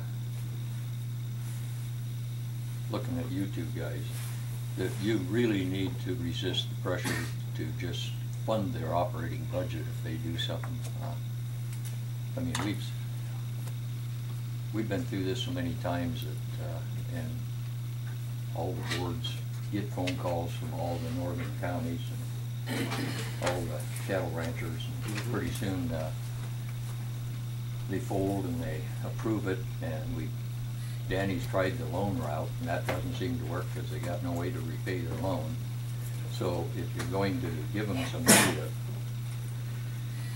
for their budget, it just seems like you might as well appropriate it and give it to them, because they're never gonna pay anything back. I think a lot of it, I like this capital plan that you put together with the Parks Department. At this point, I think it would make us all feel better. You got to take 5 minutes or? You know what, I skipped capital projects update discussion, not on purpose, but Oh. I need to go back to that. Could you talk about in concept, your idea of what you've got in mind out there? I wonder why that's. I think this is a good I'm project. sorry, I didn't mean to skip that. I guess I just got excited about the library district or something. You want to jump into the controversy. No, I don't really think this is controversial. Essentially, this started about a year and a half, 2 years ago, where I got approached by some members of the Fair Board saying that they had some interest in developing an RV park between the expo ponds on the north side of the expo property. They had a private investor that was interested in it. Essentially, the private investor was going to offer them 3% of net, which was ridiculous in my opinion. They were interested in accepting it, I think, because they were interested in having any kind of revenue they could have. So they asked me to actually negotiate on their behalf with this investor, and I negotiated this person up to 9% for anything over $1 million in revenue, which for a private investment, essentially all he was doing was, you know, the fair wasn't doing anything. He was doing all of the investment work, management, and everything. The fair was, the Fair Board was agreeable to that amount. That deal fell through only because the fair didn't want to make additional property available to the investor who wanted more property than just the expo ponds. So I started looking at the possibility of doing this in our Parks Department. Now, this is a whole process that's fairly technical. First of all, everything out at the Expo Park is zoned rural residential 5. This is also encumbered by Land and Water Conservation Fund requirements. The private investor, frankly, couldn't have got through those requirements to do what he wanted to do, because Land and Water Conservation Funds require that the property be used for outdoor activity. This person wanted to create a clubhouse, which is not outdoor activity, and all sorts of things on the property that wouldn't have qualified for use of the property, would have required conversion, in other words, cash payouts with trading of properties with Land and Water Conservation Funds. Yeah, and public access, so a private person couldn't stop the public from accessing it. So I started looking at those requirements, and essentially, so I went and talked to the Fair Board and said, hey, are you guys interested in this? Here's what the process will be, which I'll explain. And they said, yeah, they were interested in having me pursue it on their behalf. So the first thing that I wanted to do was a pro forma. So I did a pro forma that showed, you know, 35% occupancy, 40%, 50% over a 10-year period. Made projections on operating expenses and revenue, and showed how this thing pencils out to make money pretty significantly for our park system, which RV spaces and campgrounds are something our park system's really good at. That's where our park system excels and actually funds those parks that Commissioner Rasher talked about that don't fund themselves.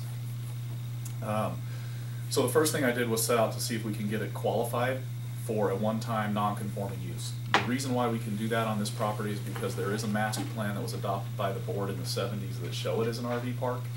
Otherwise, we wouldn't have the opportunity to do that. So good thinking back then. Maybe it was the 80s. It was a long time ago. Remember, I went to court and testified on it, and it was archaic. But good that it's there. So we had Your time frame is different from theirs.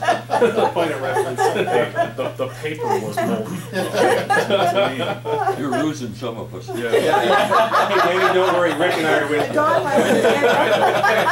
Hey, I was born in the 70s. I'm okay with that. I mean, if it was the 60s now. I was in my prime in the 80s. What do you mean? You're still Okay, in your prime. let me go ahead. Count that. So essentially, what I told the Fair Board was, look, if we can't even qualify this through the land use process, there's no use in us pursuing this. But I'm not willing to go spend the money in our Parks Department to see if we can qualify it through the land use process unless you guys are going to agree that you're gonna claim the property surplus. In other words, you're not gonna own the right to manage the property anymore. The county owns all the property out there. State law allows them to manage that property unless they claim it surplus. If they claim it surplus, it comes back to the general fund and the county manages it again. You know, I'm not trying to strong arm them on this. The reason why I said that is because once they claim it surplus, which I don't want them to do until we get the approval through the land use process, otherwise it's, you know, irrelevant. We wouldn't want the property. Then the board can accept the property, and then the board can designate the property as a county park.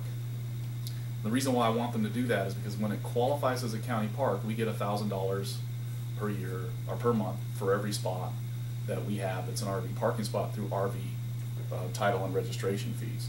So we have an instant operating revenue that a private company wouldn't have and that the fair couldn't have because they're not the county parks. They're a separate department. So Interesting. my thought was to have them claim it surplus once we get the approval. We've applied for the approval and we're waiting for that. And you know, it's a good chance we'll get it. The key factor, we had to go to ODOT for transportation system impacts, and we had to negotiate with right-of-ways, with utilities and easements and all of those kinds of things. But on all that's been done, the key issue was that the traffic impact can't be any more than the highest day of traffic out at that location. And so we don't think it will be. In fact, we provided evidence that it won't because the fair is obviously the highest traffic, and we're not going to have that many people coming to an RV park. So that was kind of the hurdle to get over, and I think we've been able to do that. Of course, any approval will be a tentative approval. It can be appealed. All of those things can happen to us just like they happen to anyone else, and we'll go through that process. So this could be a short process, or it could become a long process if we get into all of those kinds of issues. So my concept was then to have the parks borrow money from the general fund to fund this, which is $2.8 million. The parks doesn't have a fund balance large enough to fund it themselves. We'll set that up on a 5-year payback because Oregon law allows for capital improvements, one fund to make a loan to another fund for up to 5 years. For operating expenses, it's 1 year. Actually, it's the current year, not even 1 year. It's the current fiscal year. They won't pay it back at 5 years at the pro forma that we developed that only showed a 35% occupancy in year 1 and up to a 50% occupancy in year 10. Now, I way undershot that on purpose. I wanted to be as conservative as possible so that I didn't deliver on the project. My guess is we'll come close to 50% in the first year. That changes the payback period, but we'll make the loan for 5 years at the end, and we'll have a minimum base payment of $250,000 a year for those 5 years, depending on what their occupancy is and what they net. And then at the end of 5 years, we'll reissue the loan for another 5 years if that's what we need to do. We're allowed to do that. So at $250,000 a year, it would take about 11 years to pay it back if all they do is that lower end of occupancy. Now, you know, I have all of the financial information that supports all of this. I didn't bring that today. It's into pretty complicated stuff. But essentially, we need to go back and negotiate with parks, but I'm going to propose that any of the revenue that's generated from this, of the revenue that's generated, 20% will go to net, 20% will go to the parks, and 80% will go to, 20% will go to the expo, 80% will go to parks. Parks is building it, parks is managing it, parks is running it. The Fair and Expo couldn't do this without parks. There's no way that they could qualify for the operating revenue that parks can qualify for. And honestly, they don't have the technical ability to do everything I'm telling you that we're doing right now. So my guess is that they'll want more because they typically want more if it's the county. They were willing to take 3% from a private investor and up to 9% that I negotiated, and I'm offering them 20%, but my guess is they'll probably say they want 50%. Yeah. Maybe not, but you know, it'll be a negotiation. Right. And I'll get the, you know, all of these things that I do, I go and talk to the board about. We talk about them many times in executive session before a project comes because it's a real property transaction and it qualifies under executive session. This is public now, the application's submitted, there's been public discussions about it. But essentially, all of these things I'm telling you, I went to the board and said, here's what I would like to do, are you okay with this or not, and then we move forward. Who's the customer? Who people come off the freeway? Yeah. Who uses it? People who use the fair will, people who come off the freeway will. It's gonna be a very nice park. It will accommodate the great big rigs that, you know, you see traveling down the highway, full hookups, you know. There is huge demand for that. Oh, yes. So I'm an RVer, Yes. and I'll explain that to you. Please. I mean, the second busiest RV park in state park in the state of Oregon is Valley of the Road. The first one's over there at Astoria. And it's full during the summertime. You have to try to get reservations. And it's not gonna be as nice as this park here is gonna be. I mean, this park is gonna be nicer than Valley Road. Valley Road's nice, it's large, but with the ponds and such, people along on the freeway, RVers traveling especially from BC in Washington down to the desert, or vice versa. I mean, they're looking for places to go, because Medford's a good halfway spot. So, and then just the normal tourism during the summertime, but I just think this is a slam dunk. This is gonna be, in fact, I expect you guys to expand it years down the road. So I got a place to park, so. At a 50% occupancy by year 10, we should be netting over $1 million a year in revenue. So $200,000 roughly to Expo, $800,000 to parks, and the loan will be paid back. Yeah. Assuming if we get a 50% occupancy rate up front, the loan will be paid back before 10 years. It'll take about 8 years to pay it back. And that's a good continuing revenue. Yeah, it goes on forever. Yeah, forever. That's a And heck chance of a to good be bigger. investment, I think. I think that's work well done if you Yeah. can bring it off. Well, I think we will, but it's just a process. You know, the thing that's made this most difficult is the Land and Water Conservation Fund rules, because, you know, the property was acquired with grants from Land and Water Conservation Funds, and the rules are harsh. And private developers, they buy a piece of land to build the hotel on it. It doesn't have all of these kind of restrictions and encumbrances. We have to create public access around the pond still, which we will in the design. A private investor was proposing to squeeze 175 spots in that little area, which would have made it very difficult to get some of the larger RVs. We're down in the 90s, so we almost cut it in half. So room for people to pull through and big rigs to get in and out. It will accommodate all ranges. I mean, even tenters will be accommodated up through, you know, big rigs. You know, for a little background for the new board members, the Parks Department is a real success story, in my opinion. They used to take around $300,000 of general fund support $2 million at the peak. at the peak to make their budget, and we told them one of our spending strategic priorities is you don't make the cut, but you know it's important to have parks, but you got to figure out a way to break even at the minimum. And over the years, they have really went to work, and they're the guy running the parks, and it's under Rhodes and John Dial. Between those two guys, they are really good operators, and I have a high confidence level that they'll run that park well, and it'll run at the higher numbers, not the lower numbers. And so the parks are really, you know, they can perform and they'll make it happen. I only promise the lower numbers, Dick, just so you know, but I agree with you. I'm already spending the high number. Okay, while we're on capital projects, I kind of talked a little bit about the Justice Court already. I don't know if you have any questions about that. I talked about the budget for it, 1.5, which is already budgeted, not additional funds. And then the DA's office, essentially what the DA's office we're planning on doing is just to the west parking lot. We have a parking lot that the city required us to build when we built the juvenile detention center 2 blocks away that never has anyone parked in. I mean, I'm not kidding, you could drive over there today and there's no one there. Our plan is to build the new facility on that site and then take the old buildings out and make that the parking. So we already own the property. We don't have a property expense. We will have, obviously, you know, demolition expenses, but all that's included in the $6.2 million facility. And as I said, you know, I've talked with the board about this, telling them once we get the design complete, we'll bring it back, and I am going to recommend that we fund it this year. Mm-hmm. That will carry into next year, but because we've underspent our budget, because we budgeted to pay for libraries and we budgeted to pay for extension, then we have the funds available without really affecting dipping into the fund balance we projected. affects the ending fund balance in the end no matter what, but not in the current year. So This is a kind of a necessary replacement, right?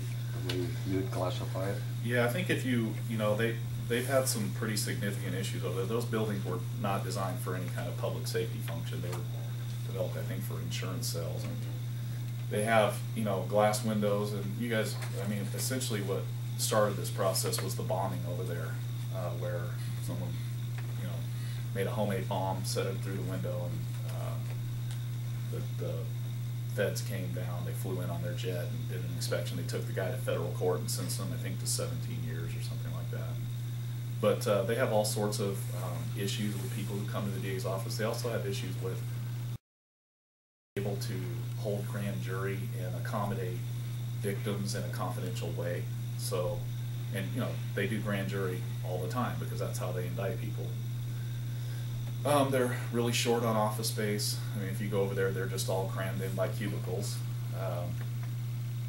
And so that was the reason why we added, you know, at the direction of the board, we added the conceptual design funding in this current year's budget. John? Well, I want to make a comment for incoming commissioners or maybe the budget committee. If you go over there, it seems like we were doing a lot of capital projects recently, but if you go to that facility, they have files stacked in the hallways. Some of the doors won't open all the way to get into an office because they've got files behind them. I mean, they are really crammed in there, and you don't realize it until you take a walk through there and you understand. Fire marshal wouldn't be very happy No, about I that. don't think he'd be happy with a lot of that. Those are the, I'm going to talk about one other capital Doug project. have a question for I you. have a question real quick. You mentioned that the Justice Building is basically coming out of this year's budget. It's already budgeted. It's budgeted in this current fiscal cycle, and you have it down here as a 15-16 impact on an expenditure. How is that going to impact next year's budget? Is it because it's a carryover that's going to be there? Yeah, But you're it's showing carry- that as we're going to have to pull it out of next year's budget, kind of the way I interpret the sheet you gave us. Yeah. The same as the Expo. Because we won't spend it all this year. I mean, you know, we're just in the process. We budgeted to spend it this year, but we won't spend it. It's gonna be the same thing with the DA's office. So it'll be part of the carryover. It'll be it'll be a carryover expense, but it will affect our fund balance, right? Because accounting wise, Right. we have to say we didn't spend that, and it'll become fund balance. Right. But we'll also account for the fact that we budgeted it and we're gonna spend it next year by having it as a carryover, so. And if I can That way jump in, everybody the else purpose of this understands sheet what was reality basically is. just It's to- already, The Yeah. purpose of this sheet was basically just to show what the unencumbered rainy Yeah. day balance would be. So if we approve these At the end of next expenditures year. on there, then they'll come forward into next year, but they'll be encumbered and set aside for that project, so. remember I was that telling the you, purpose someplace of the between bond. 19. And also, 30 million or 20 million, 25. and also that is 30 just a pretty close. rough estimate right now, but let me just, there's a lot that will happen in the next 6 months, so I'm giving you the best rough estimate I can give. And just, oh, I'm sorry. just on all this, just to maintain clarity on it, so everybody knows, especially if the new commissioners coming in, there's no bonding, there's no levies that are being asked for in this process, so we're not going to the voters for any type of increase in revenue, so everybody is clear on that. Yep. Okay, and I do have one more that I'll talk about in executive session. So I'm gonna jump back. Expo funding, I think we're done on. You want me Did to you talk about the RV park? You missed one, the I'm sheriff. gonna talk about another one in executive session. Oh, that. Executive. Uh-huh. Okay. Could I ask you one question before you go back? I noticed activity on that lot where you tore the church down. What's going on there? It's being paid for parking. That was in this year's budget. Oh, that's being paid for parking, huh? Who's parking that? Are people Justice. there? The Justice Court and elections. Uh-huh. Yeah. Okay. You know, we, in the future, we could use that for a facility. I mean, it's zoned because the church was there appropriately. Right. But yeah, it's paid, and it's not there's two different lots there, and it's not all of it that we're paving. but Yeah, I it- just saw activity out. That actually was in this year's capital projects budget that I went over. I don't with have you. a problem, I just didn't follow it. PERS update, so you have a sheet right here, looks like this. Little PERS. And essentially, we look good with PERS, our PERS rates. But I'm gonna have Harvey go over this with you real quick while I run to the restroom. It's because the market's doing well. Well, actually, so if you look at the back side of it, it looks like this. Okay, so what I'm showing you here is what happened to us as we set the budget for this current fiscal year. As they normally do, I mean, they gave us the rates that they were gonna be charging us, and so we budgeted a certain rate, and I've got that in the first column there with the numbers. You can see tier 1, tier 2 under general service, 16.01%, and then you have the 6%, so 22.01%. And then the legislature got a hold of it, the governor made his run at it, and basically they saved us 4.4%, and that's 4.4% of salary. Okay. So basically what happened is we already had the numbers in our labor forecast system for the budget, and that's what we budgeted for this year. But then they came in and the amount that they're actually charging us is shown in that next column. Okay, so there was a good savings. And then we didn't ever go back and adjust. We took that money out of the department's budgets. We just basically left it in there as a projection. And then if you turn it over. Harvey, is this Yes. encumbered by the lawsuit that's going on too? So it could go away or not? Yeah, something could happen to that. That amount of money. Are we leaving that in those budgets and letting them carry forward in case that lawsuit goes south? We're letting them, basically it'll be in their budgets right now, but they're not spending it because we're not spending it. And that'll carry forward into the next year in the beginning fund balance. So I was gonna explain this when he was done explaining the rates, but essentially, you remember that with the PERS reductions that we got the year before last, or the year before this year, so this fiscal year, last fiscal year, we estimated that we would underspend the general fund portion by 1.8 million, based on what we budgeted. That was the same for dedicated funds because they're about 50-50. What happens in the dedicated funds is that just becomes fund balance. So when you say, are we leaving it in their budget, it's in their fund balance. In the general fund, it becomes part of the general fund balance. So we don't leave it in a department's budget, but it's in the general fund balance. And I was gonna wait until we get to budget targets to talk about it, but since you're asking the questions now, you know, essentially depending on what happens with the Supreme Court in their ruling on this, we could have an obligation of close to $4 million to the general fund, $4 million to the dedicated funds. All of those funds would pay their own cost. The general fund depends on what happens with PERS and what they decide to do. They could assess that in rates, or we could pay it. We could take fund balance and pay it. So those are things I was going to talk about when I got to the budget targets as potential things that kind of linger out there right now. But really what I wanted you to see was just, you know, we did pretty well with PERS overall compared to what we were talking about 2 years ago and 3 years ago. And then if you look at the front page, what I've done for you there is just compared what our rates are gonna be in 15 and 16 compared to what was actually budgeted this year, and then what we were actually charged is on the part that's lower than that. So you can see that actually if you compare budget this year to what we're setting up in the labor forecast for next year, there's actually a reduction in all of the rates, okay? But then if you look at what's actually being charged, then we're going up a little bit. For example, in the tier 1, tier 2 general service, they're gonna charge us more this next year than they're charging us this year. So wanted you to just be able to see that difference all as well. That legislation that gave us the break for this, for the PERS that you just mentioned, it's my understanding that there's some kind of something that's set back a few years that's going to have to be obligated back into the system. Are you familiar with anything? Am I speaking on a different subject, or? Well, It was basically it's a kind of temporary reduction type thing. I I know it's really complicated.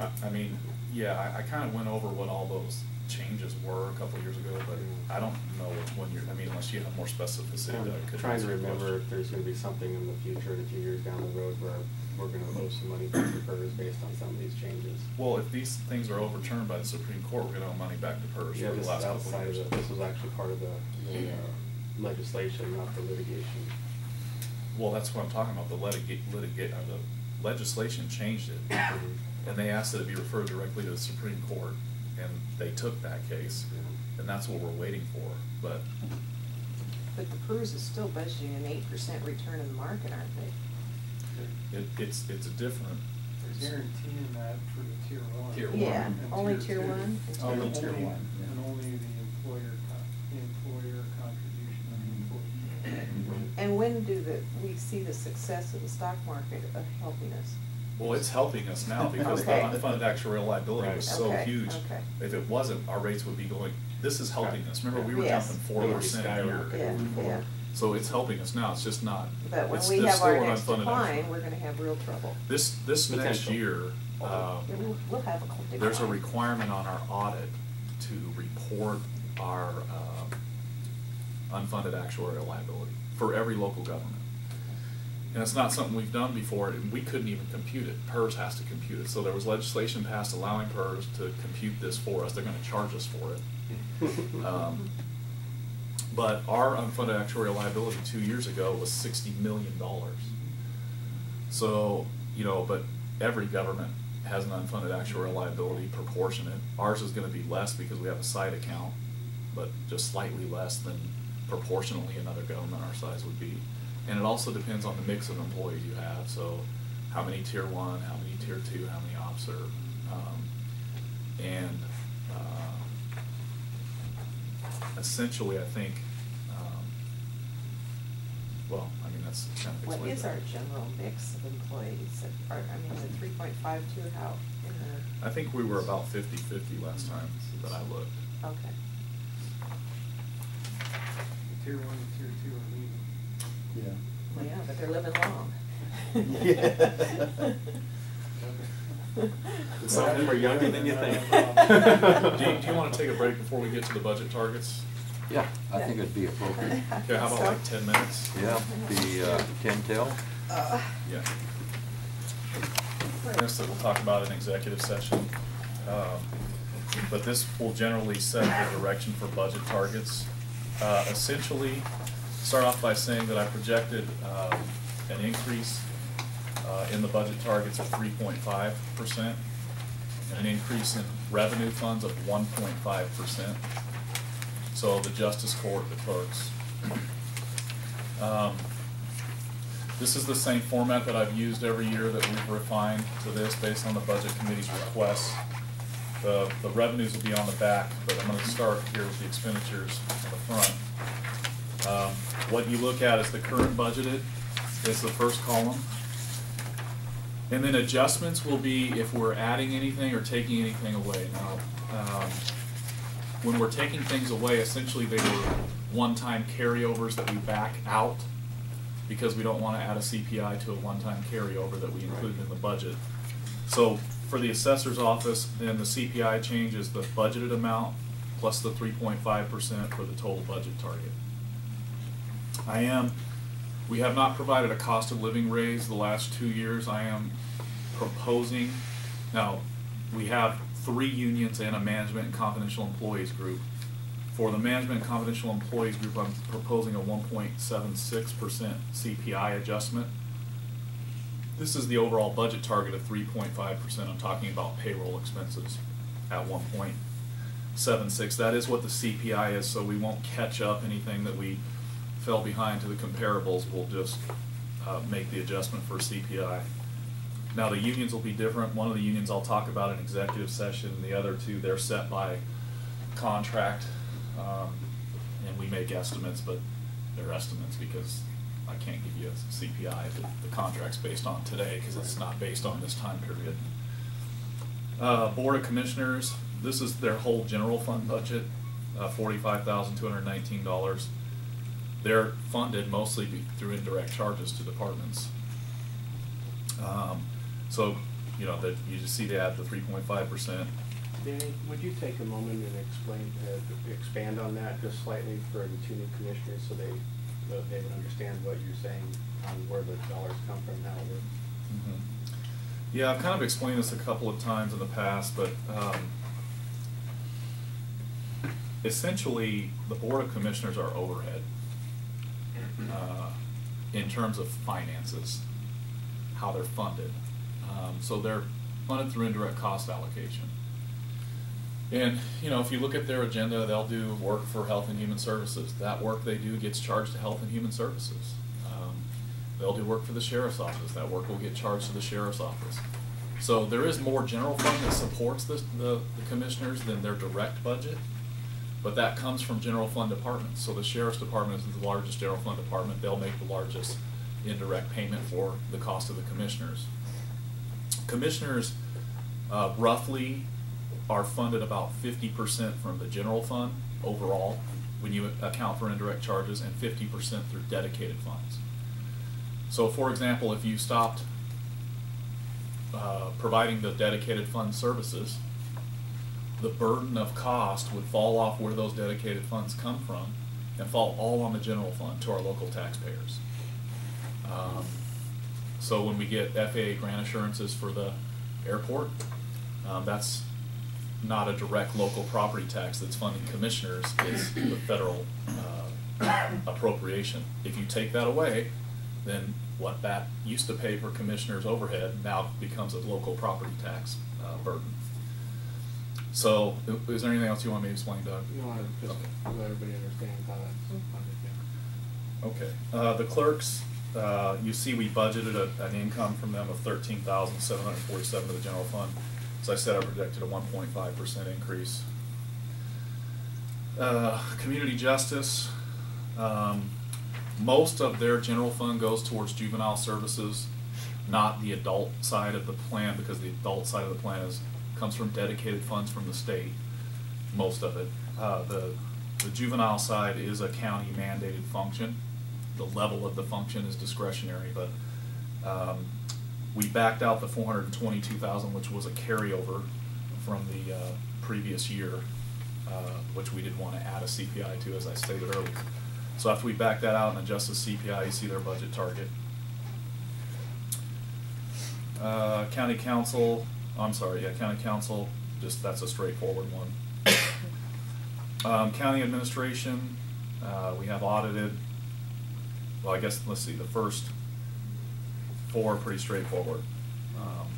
Current budgeted plus the 3.5. When we get down to economic and special development, that 102 is the total we spend on everything we do in economic and special development. As I said earlier, 26,000 of that goes to So Ready.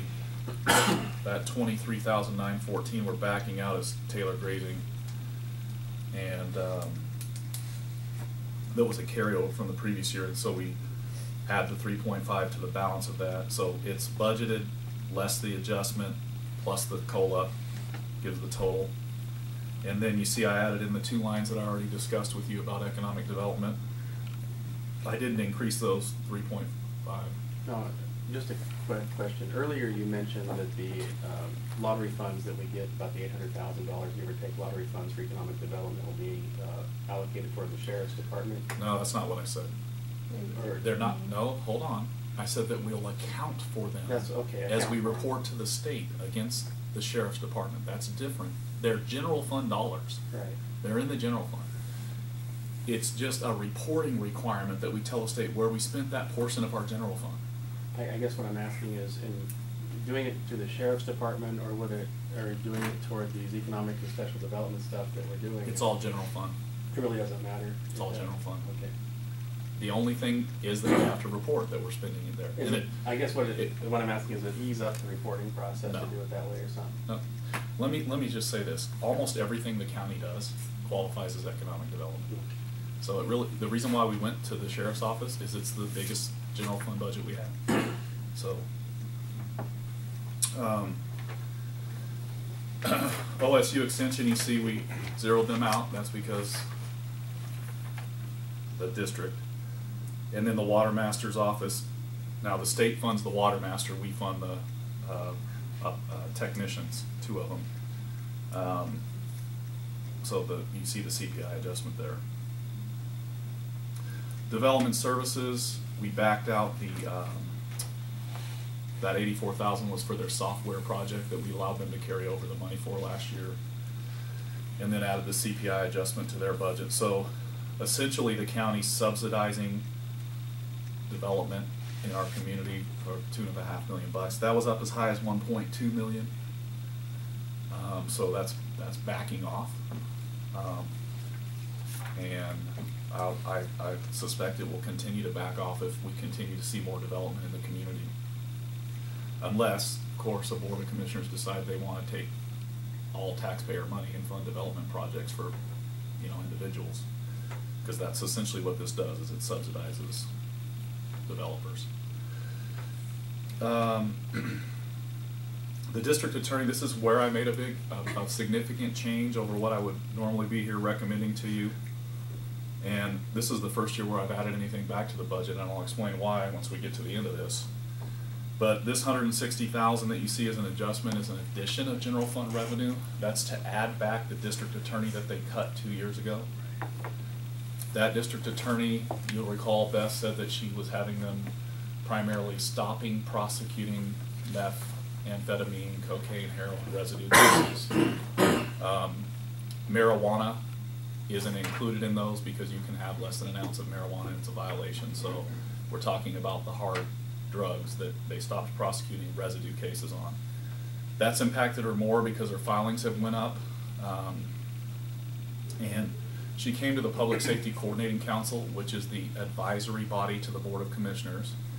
And the Public Safety Advisory Body of the Board of Commissioners. She requested that they support a request from her to add that position back for this, but also for high-tech crimes. So the investigation of, child pornography and those types of things that they cut back as well as a result of the loss of that position. And that's what they would dedicate that person's time back to. It may not be that person gets assigned those specific cases, but the additional staff time will go towards those types of cases. Can I ask a question on that?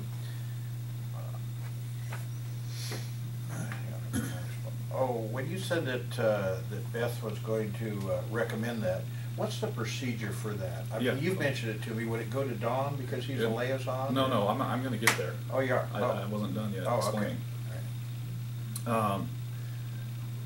So as I was saying, Beth went to the PSCC. They voted to support the request, and she drafts a letter and submits it to the Board of Commissioners. Oh. Now that's an advisory body of the Board of Commissioners, not to the Budget Committee. But based on the fact that the Budget Committee's priorities, based on budget policies, is public safety as the #1 priority, and she's saying that that cut is impacting her ability to prosecute cases, I'm recommending this is where you put the money. The $160,000 isn't the cost of the position. The cost of the position is about $130,000, but the 30 are for overhead charges. The additional $30,000 to the $160,000, and the $130,000 is not what someone gets paid. That includes all costs. Payroll costs.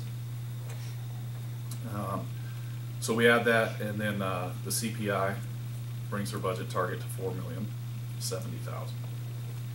Now, if you guys want to tell me that you don't want me to include that in the budget, this would be a good time to tell me if you know that. If you don't know that and want to wait till you get to the hearings process, that's fine too. Well, that was my point. I haven't seen that request. Well, I know you haven't seen it, but I'm telling you that it was made because Okay. Commissioner Reinthal is assigned to the PSCC. And Oh, you are. I'm sorry. By your ordinance. We were both there for it. Okay. He was actually there when this happened as well. And so, essentially when I know that something's, all of this stuff you haven't seen written requests for, John. I mean, essentially when I know something's coming, I put it in the budget. Right. Well, I just didn't know if this was part of the process, and I'm not opposed to it. I'm trying to get a clarification on what the process is. All this is a budget target. That's it. You're not approving the position right now. Okay. I'm telling you why I included it in the budget target. If you don't like that, you can tell me. Oh, Don't no include it in the problem. budget target. Determining whether or not you want to adopt that will be part of your public hearing process. And when the DA comes into the public hearing, she'll certainly explain to you why she needs this position and what the PSCC said. And she'll have a letter that is written by them that she'll submit. And what's the Public Safety Public Safety Coordinating Council. Yeah, I'm and who sorry. is that? It's a council, It's a statutory committee that also the board adopted an ordinance with. The board enhanced the membership of the committee and created a site committee to the Public Safety Coordinating Council. It's effectively a result of the Community Corrections Partnership Act of 1993, and essentially created these local councils to advise the governing body of the county on public safety issues. It includes key members that are statutory members, like a chief of police that's selected from all of the chiefs of police in the county, a mayor who's selected from all of the mayors in the county, Chief Justice, the the judge, the presiding judge. So they would never say, don't add somebody, they always. No, there's actually 6 lay members as well. Oh, okay. Uh-huh. Okay, That's thank done by you. ordinance as well. I mean, I wasn't through the whole list. I'm telling you, there are statutory requirements for who's on it, and it does include a statutory requirement for lay members, not 6. The board enhanced that, as I said. They wanted more lay membership input. The district attorney, state police is represented, but they're a non-voting member. The county administrator, and I'm only there because of the county's ordinance, or else I wouldn't have to be there. The community corrections director, the juvenile director, who in our county is the same person. So it goes on. There's a list of who they are. And if you actually want a list of the membership of the committee, I can get it to you. it's a good way to discuss what's working, what's not working, and how to recommend adjustments into our public safety system in the county. And it has enough bright minds that they can speak to each of the different areas when you do it. I somehow came away last time thinking that she said, it's no big deal, I don't have this person. I came away with that feeling last time. Well, you may have felt that way, but I mean, that's not what she said. Okay, okay. And, I mean, I don't want to speak for her. I'm just telling you what happened. What instigated me including this in the budget target. Tell you now or hold our peace, and I'm just trying to determine which I want to do. I would think, I'm gonna say this. The things that I include, there's some other things that I included in here, and I'm gonna say that I thought that it was important to make sure that we have stability in the services we deliver before we're spending money on other things. And so my thought was, okay, if I don't include them, and these departments like Beth struggle to prosecute cases, but we're giving $1 million over 3 years to economic development, that doesn't make any sense to me. But that's a policy decision. But I'm telling you why I included it in the budget. And that's why I included other increases that I included that I'll discuss, is because there's some departments that have really struggled to shore up their services. And they are general fund departments. That's where their funding comes from. So, and if you decide you don't want to spend that money there, you don't have to. And the consequence of that is not prosecuting certain cases, which we've done for the last couple of years. And it's building. It's building partially because the number of cases coming to the DA's office is increasing, and that's increasing because the number of Medford police officers are increasing, essentially. So there's, it's a system, and anytime you do something to one place in the system, it impacts the system all the way through. It impacts the filings at the court, and impacts the number of trials, the number of plea bargains, impacts the number of cases the DA have, it impacts the amount of grand jury time we have. I mean, so that's what's going on. That's what I did. It's frustrating that we have to pay for this because we don't prosecute on behalf of the county, but the DA prosecutes on behalf of the state. This is part of those frustration pieces that we pay for, which sometimes the state should be picking them up. But reality is, like Andy was saying, is we're seeing a lot more increase in the workload. That's different than what it was last year, so things have modified. And Andy did a good job explaining that. And as we go into the future, I expected to see it increase some more, because of the fact that as communities try to put law enforcement into play, and because they're having problems, this is the secondary effect of all this. But we are prosecuting and keeping them in jail. Yeah, our force We aren't releases just have went way prosecuting and down releasing, because, are we? Force releases have been way yeah, down. we'll talk about Okay, that thank when I you. get to Yeah, that. if we Okay. added jail beds, it really helped. Okay. I'll get to the sheriff's office. I'm gonna move on past that. That'll ultimately be a decision of the budget committee. I'm just telling you why I included it in the budget target. You asked the question, should you leave it in? It's my recommendation, sitting on the PSAC, that you leave it in this and bring it forward because of the caseload is such that it is. This isn't setting the budget. No, It's this- just keep setting the discussion. It's just a placeholder for It's a- conversation. Yeah, right. And I think it should be left in Yeah. place. And I don't wanna not budget it because Right. This is then a it's a bigger discussion issue. about the drivers in the budget, Yeah, right? yes. Mhm. It's a high-level discussion about what we want. Basically, it's a philosophy in the budget. Yeah. Now, if you wanted to argue a little bit, you could argue about his 3.5. That's what he wants to know. Are we pretty much in agreement with an overall 3.5? Let me get to the end before you answer that question. Yeah, I'm just saying, that those are the way my mind works on this, is the overall, Yeah, I agree. Don't get into the minutia, just stay high with it. yeah. Remember that We're getting too far into it. the roll-up cost for current service level for all of the Not a bad county thing right services now we either. deliver is actually about a little over 7% a year. So when we increase the budget target of 3.5, that means the department's still cutting because their costs are actually going up, on average, across all funds, 7% a year. Right. I'm saying that because there's some new people here that need to hear some things. We've had multiple years of very lean budget targets. I think we went 1% last year. And what that means is we just keep cutting, which is fine, we can do that. And that's essentially rolls out to staff because the majority of our general fund costs are staff. The next one, I put it in Expo's line, but it's not gonna be in Expo's budget. It's gonna be a general fund contingency. That's why the note's there. That's the 200,000 that I just talked to you about. That's another thing that I think we need to shore up, just because of what practice has been. So that's why I included it. That's carried in the fiduciary account. Yeah.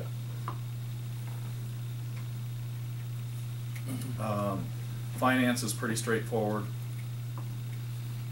Health and Human Services is a place.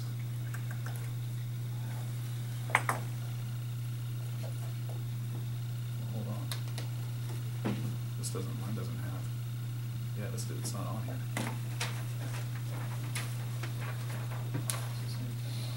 It's not on there.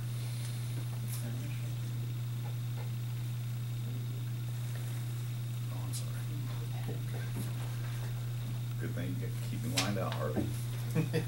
All right, so Health and Human Services is another place where I made a big change. Their general fund target, I just added the 3% to 3.5, but you'll see the second line, all the way out to the right, 287,000. We have an operating deficit in the animal shelter of $400,000 a year. Now, the Board of Commissioners have done a lot of things to try to close that operating gap in terms of fees and those types of things. And how we've been funding that $400,000 gap is through, it's called a BD fund. It was a trust made to the animal shelter, and it's being spent down. 2 more years at $400,000 a year, and we're out of money there. And essentially, there's a couple of options here. This $287,000, I'll tell you where it comes from when we get to revenues. But this covers the biggest portion of that $400,000, and I think that makes the BB fund available for 10 years to support that operating deficit. And I think over that period of time, we can develop ways to fund the balance. Now, I've said this multiple times, and I'm going to say it to the new commissioners who are here today. The most political issue on our budget is the animal shelter. You may not believe me when I tell you this, but you will be burnt and crucified over the animal shelter for for what I would say are ridiculous things. But to some people, they're very, very important. And in this case, we have animal shelter services that include servicing felines, cats. We're not required to do that. So if you want to close the operating gap, we can stop receiving cats. We can stop taking cats. The only thing that we're required to do in statute is manage dogs. We would still have a shelter, but we can severely cut back on our operating budget if we don't manage cats. If you want to continue to and I can tell you this, if you decide that you don't want to manage cats, there will be hundreds of people marching in to let you know that they don't agree with that, and they'll probably keep doing it over and over, and they'll probably write letters, and you'll probably hear about it in the newspaper and on the television stations. And we have the largest feral cat population out there. It's amazing how many feral cats we have. I'll be honest with you, some days at the shelter, we take in 50 cats a day. Wow, yeah, it's huge. So, if you decided to do away, now those are peak days, but they happen, and they happen frequently. If you decide to take that away from the public, I would assume that there'll be pretty significant outcry. You may want to do that. That's your choice. It's a policy decision, and if that's what you want to do, then I won't recommend that we fund it. But the alternative to funding it with general fund is increasing fees significantly, like doubling them. And I'm assuming that commissioners don't want to do that. So, but you could choose to do that as well. When you say substantial, how much would it reduce that operating deficit by eliminating cats from the equation, or do you have an estimate? Well, I haven't done a full projection, but I'm pretty sure we would cover the operating deficit at least. I never realized that. Cats are expensive, and Cats are- people use the shelter to pick up that population out there that doesn't belong to anybody, and they use it as a dumping ground. They collect up and then they dump it at the shelter. That's why we put that fee in place here recently of $10. So we're just not taking care of the feral cat population. People have to take some responsibility for it. So it's people don't spay and neuter, but as a result, they just go out of control. Cats are very prolific, so. And the cats group didn't pick up the slack, or are they not They're functioning just as well? no, they're at peak performance. All the other private shelters right now for cats and everything are just running. The difference is those shelters don't have to take feral cats. They get to decide what they take. We don't. Okay. We have to take everything. So when you go to Southern Oregon Humane Society, they don't take cats that they can adopt. Mm-hmm. We have to take everything. So we have a different standard that we have to comply with. And it impacts us hugely. So I included that, once again, discussion point. And I'll explain when we get to the revenues why I included that amount. Human services agencies, another big issue that typically gets discussed here. This would be a good one that if you guys have a better direction, but essentially I took what we budgeted, I backed out the one-time additional funding that you had a vote to add back to the budget, increased the base by 3.5% to $333,326. Can be just a starting point for discussion, but if you're thinking you want to do something bigger than that, which has been the discussion multiple times in the past, it'd be good for me to be able to budget it. The reason why it's important that I include these numbers if we're even thinking about spending the money, is because we compute all the indirect costs against budget. So if I don't include the numbers, we don't capture the overhead if we go back and add it after the fact, because we can't go back and recompute every overhead department's costs after we're already in the budget process. So that's why it's important, if there's significant amounts of money, that we put them in up front.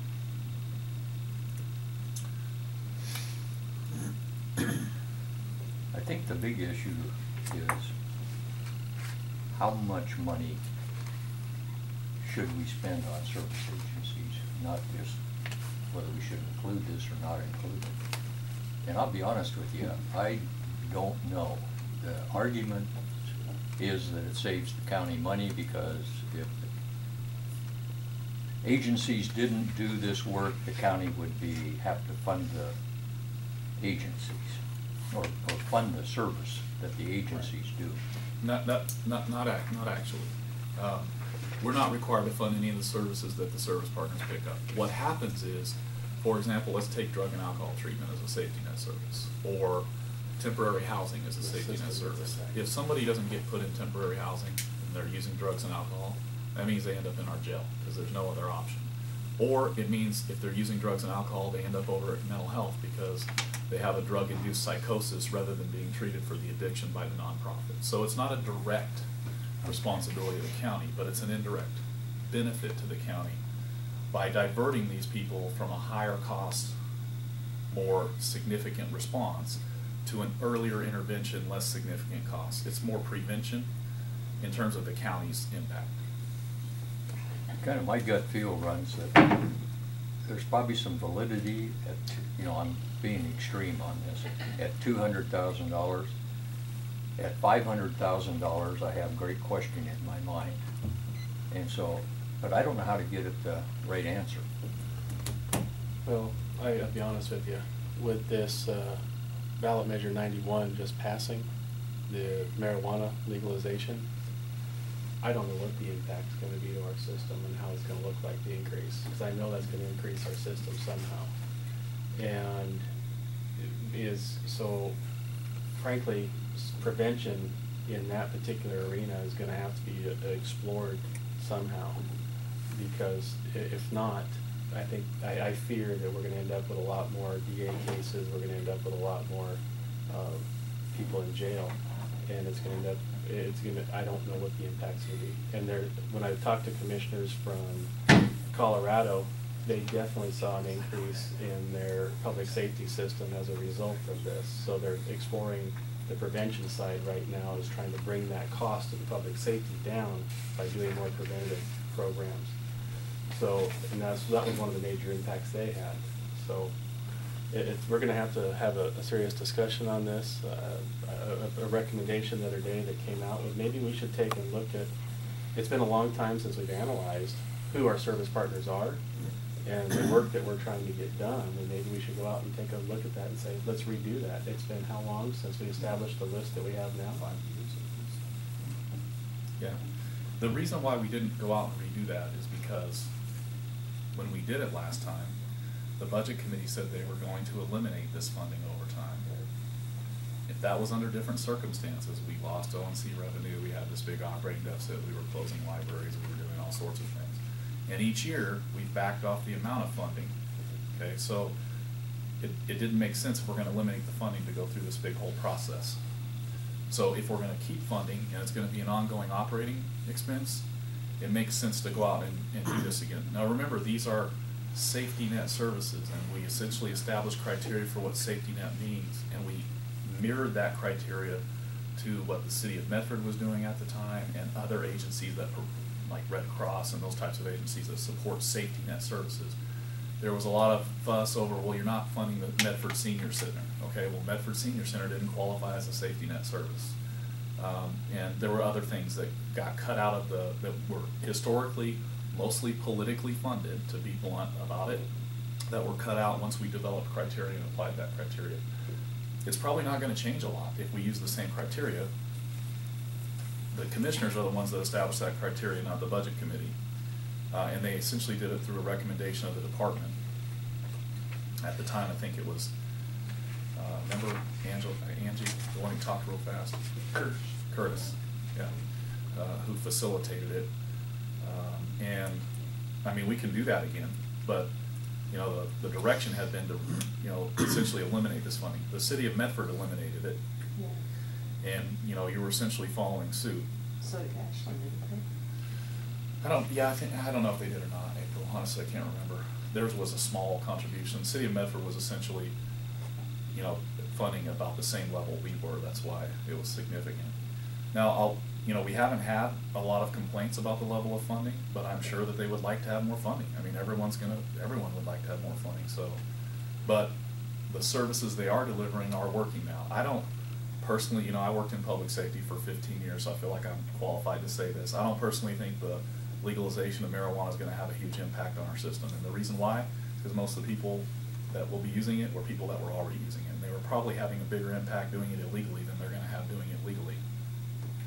It will be the question about who begins to use it now that it's legal that wasn't doing it before.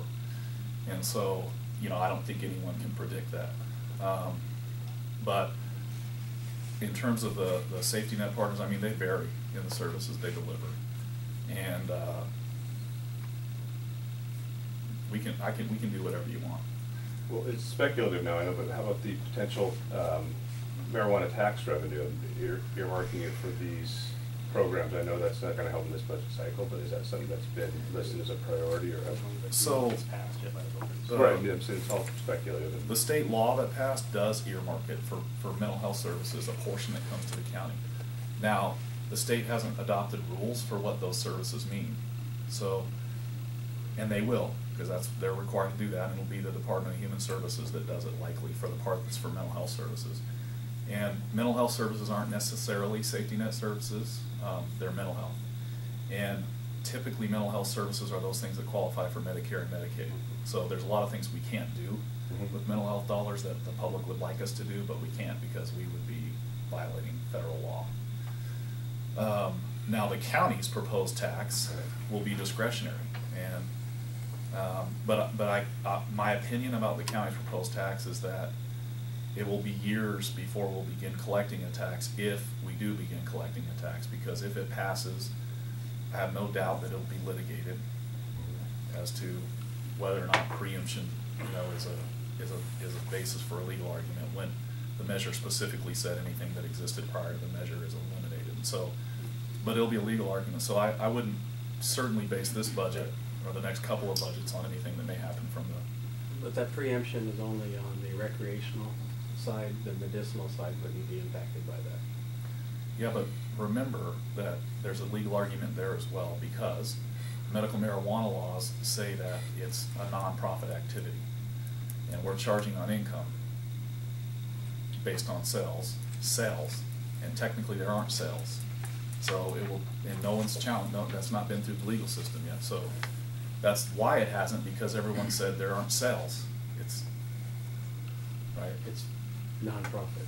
That's what it's costing. So it's all very speculative, obviously. It's Yeah. nothing to base decision-making on. It's a I very wouldn't say now for loose- sure. It's an industry that's brand new and very loose.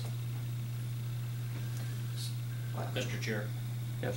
well, I'll say my piece here, and will be part of your final decision, but I think you know how I feel. If one is around and seeing, and this has nothing to do with the marijuana situation, but on these fail-safe, what do we call them? I forget the name, just went blank here, but these agencies that are supplying services to the citizens of Jackson County that may not have otherwise, they're not mandated, so it's not our responsibility from a pure legal standpoint, but I think as the governing body of this county, I think we have a responsibility, a moral responsibility to assist however we can. And I've seen the work that these folks do. I have no connection with any of them, but I've seen the work that they do, and so I as I said, when this last year wasn't going to be our issue, but I think this is a viable, very viable service to the citizens of Jackson County. I hate to see it get cut, and I'm doing it up front this time. I would like to see us fund at the level we were, because I've seen the work they've done. And I think if anybody spends any time out there in our community and sees this, I think that they might come to the same agreement. So, said my piece. So I'd just like to add to Don's comments, over the past years, we've reduced this, I think, from 550 to 600,000, something like that. 550 to the level that we see here on this page. And I agree with Don that these nonprofit organizations struggle to make ends meet, and they provide a very valuable service to our community. And I'd like to see us agree in this budget cycle on a level of funding and not have to have this conversation every single year. I mean, what we're talking about is $300,000 or $400,000, and it is a minuscule piece of the total general fund budget. And we spend an inordinate amount of time talking about this every year. So I think that let's just have our come to Jesus, if you will, conversation around this in this budget cycle, and land on an amount that we can live with and say we've cut deep enough, or and let folks count on this grant funding as they plan their budgets going forward. So. Well, on your basis, then maybe it was 378 and it's proposed for 330, maybe we could settle on 350. That's a compromise.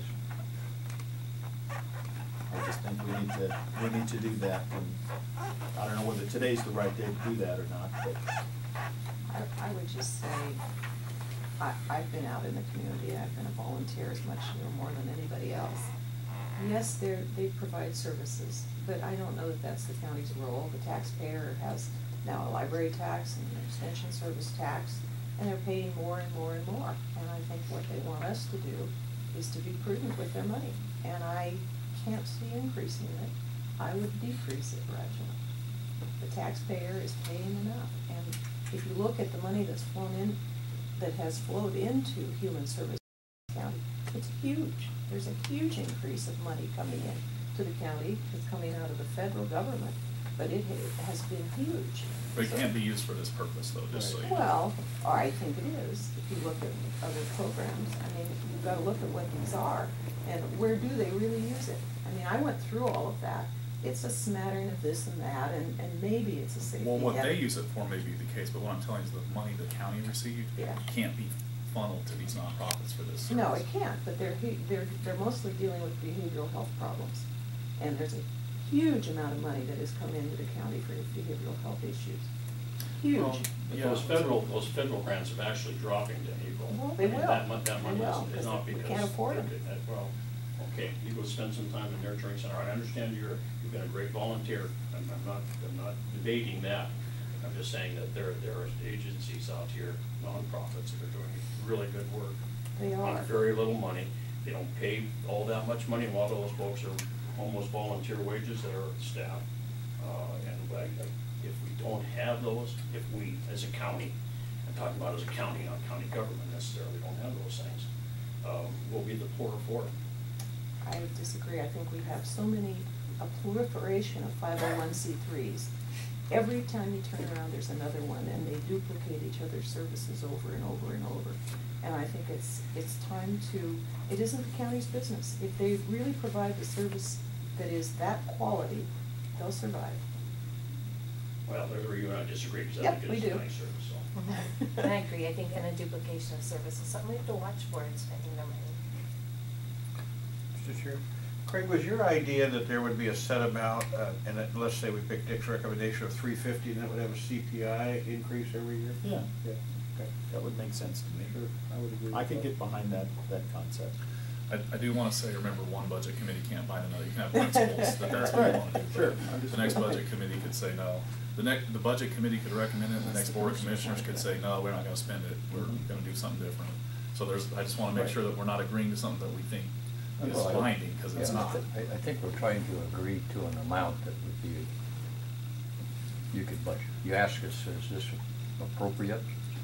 Yeah, one thing I want to say, and I wish I would have brought, each year we hand you out the information as to what the service partners were, and I agree that some of it is behavioral health, but, emergency housing isn't behavioral health, and the county doesn't want to be in the business of providing emergency housing. Providing meals to disabled people or, people that qualify for those services isn't a business the county wants to get into. Nonprofits do those things for way less expensively than the county does. Some of those people, honestly, you can go over to the jail, and some people purposely get arrested so they can go have a place to sleep that's out of the weather, so that they can get 3 meals, and we pay $120 a day to serve someone that way. A nonprofit might spend $10 to do the same thing. And so, yes, some of it's behavioral, but a lot of it are services that we don't want to have to get into. Mr. Chair, I'm looking at this, take the nonprofits completely out of it. Don't look at who you're funding. Look at it as an amount and saying, okay, this is dollars that we're putting into a prevention program, because these dollars, if we don't do this, will end up being a cost to the system that's 2.5 times this in the long run. So I spent 20 years in public safety in the fire side. I learned a long time ago, if you go out there and spend prevention dollars, you don't have to spend the operations dollars to go put the fires out. Or you don't end up spending as many in-home medicals because people are able to take care of themselves. And that has a dramatic decrease on the operating budgets of the other departments. So it's a concept of saying, and it's a very hard shift to make, but we made it in the fire service almost 30 years ago, and saying we're gonna fund prevention, and that had a huge impact on our operations. So, and we were able to provide more for less dollars with that thought process. So it's a fundamental thought process. Don't look at who you're funding, I'm asking, just look at how the big picture and how it flows out. And I personally see the 378 that we currently funded last year is money well spent in a situation that if we don't spend it, it's going to impact us in other ways that we don't, that some people just don't understand, that because if the cost will be there, it'll just be in a higher, it'll be somewhere else. Next question. Are there any performance metrics or reporting that these agencies provide, so you know where you're getting your bang for the buck? There's a lot of that comes out. I have never seen it. Okay. I mean, is that?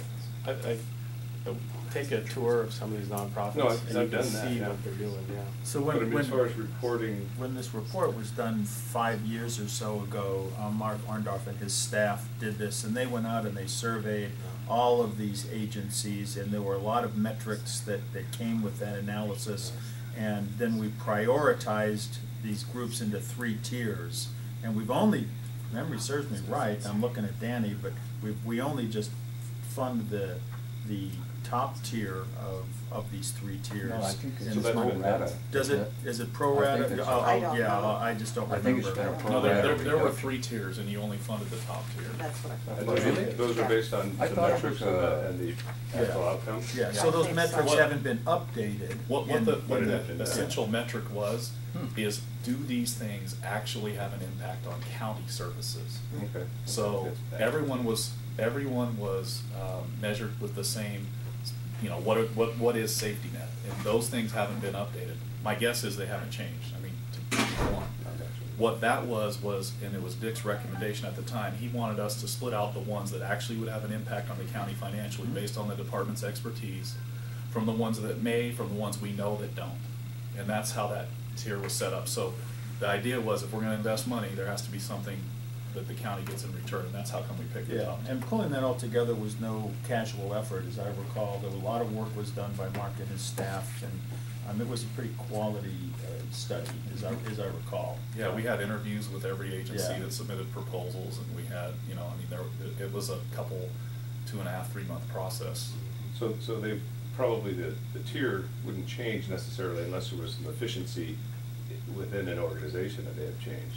And I Or don't know there's how a you new, measure. or there's a new, you know, a new service that someone's New delivering that would service. qualify under Or a statute. service that doesn't need the money because they're doing a good job. I think Yeah. one that got Right. cut out, for example, was legal aid. Yeah. I mean, it's a safety net service, but it doesn't do anything for the county per se. Right. So it got put into one of those maybes, right, as opposed to just absolutely not. So there were things, I mean, and I can't remember, there was, I think the county. there were several of them. Didn't that- apply, I think the county, I don't know. Are you rallying the troops here, Don? Yeah, jeez. Speaking of human services, they're coming. I give up, Don, the cavalry's coming. You're not gonna live that one Into down. the valley of the death road, the Val 600. Don't shoot me.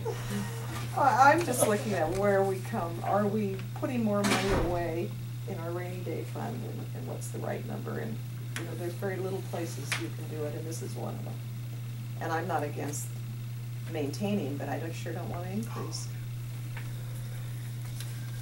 Well- Let me get, how about if we come back to this and we get through the rest of the budget All right, targets? you ask us. No, I I do wanna know, come back to yeah. it, but I think the rest of the budget information will be helpful to you to talk about this. Yeah. Is that okay? Dick? Mr. Chair? Yeah, I think where we're at though is, let's fix an amount. Talk about what's an appropriate amount. And then I think we need to take another look at the service agencies to be sure those are the ones we want to fund under the criteria that they do something for the county. But this is all the money there is. If you add one, you have to take away from somebody else. If you eliminate a couple, you can add it to wherever it makes sense to add it. Offsets. Yeah. Huh? I don't- Offsets. Yeah. Make sure there's an offset. We can do that. Here's the thing, okay? and Craig kind of explained how thorough the process was. That costs money. The process costs money. We don't fund human services to manage these grants. We don't give them any dollars. They don't have staff that are hired for this purpose. So if you want all of that stuff done, we can do it, but it costs money. And it takes a staff person, at least one, to facilitate all of this. And the general fund can't burden the dedicated funds. That's an illegal use of those funds to do it. So Can you require the agencies to self-report things that we need to look at as far as to determine? well, someone has to put together essentially an RFP process. Someone has to receive applications. Someone has to put together a committee to review those applications. Someone has to meet with the board and budget committee to determine what criteria you want to use. I mean, there's a whole process that costs money. We once talked about just giving the money to United Way and telling them to distribute it to that criteria. We talked about that, and United Way is willing to do that, and they're willing to do it for, I think, 10%. I mean, they have an administrative cost. 10% is actually low. Yeah, it is. You know, Right. but what I'm saying is right now, we're not paying an administrative cost to Human Services to develop this. And if you want all of that stuff done, that's fine, but you can't use dedicated funds. This is not a dedicated fund purpose. And so if you. Okay, all we need to do is settle on an amount. Is that right? That would be, yeah, I mean, because we already have essentially a process in place. Now, if we want to change that, that's what I'm saying, is going to take the work and staff time and all that kind of stuff. And it's fine, we can spend the money there, but we're going to have to give them some money to do that, so that we, you know. They actually did a really good job of it. Yeah. They really did do a good job of sorting through it. They had high caliber volunteers working on it, and it's extremely credible process. And if you'd like to see the results of it, then we do enter into contracts with each of the service agencies, so it's not like we just give them the money, and we have measurable. And they are required to report. Okay. But we ought to see And if some. you'd like to see those Yeah, contracts. I'd like to see it at some point, because I've never seen it. What do you think? Mr. Chair, I would recommend we take the 350 figure that you recommend and put it in the budget with CPI increases every year. Yeah. Well, you can't. You can't do it now. Right. No, let's just take a But straw. we can talk about Just it. take a Put in straw there. poll. I agree. It isn't binding. We're trying to get you a number, so. No, I agree. Yeah. All we're setting policy, right? Well, for this budget, you are. Setting policy as what we'd like to see in the future, no different than our other policies. But I could go along with that. Well, doesn't make any difference, but I disagree. Doug? I'm fine with I think. You don't have to make a decision, but. I think that's a reasonable figure to. Okay. I would not, I wouldn't look at the contracts and stuff right agree to an amount. Okay, well, why don't you use 350 and let's move on. Okay. IT is pretty self-explanatory. There's just the CPI change. The library, we backed out the general fund support. Remember, there was also $800 in addition to that, roughly, that amount that we're not spending on libraries anymore. Mail courier we keep. I mean, we processed all that through the branch libraries because the vans travel all throughout the county to deliver mail. We do have, we still will have a library budget potentially, but it just won't be a general fund library budget because we are still contracting for the service, and the library district is subcontracting with us to deliver the service. They may or may not decide to continue to do that, so we're kind of waiting to hear what they want to do. We still will continue to own the buildings, so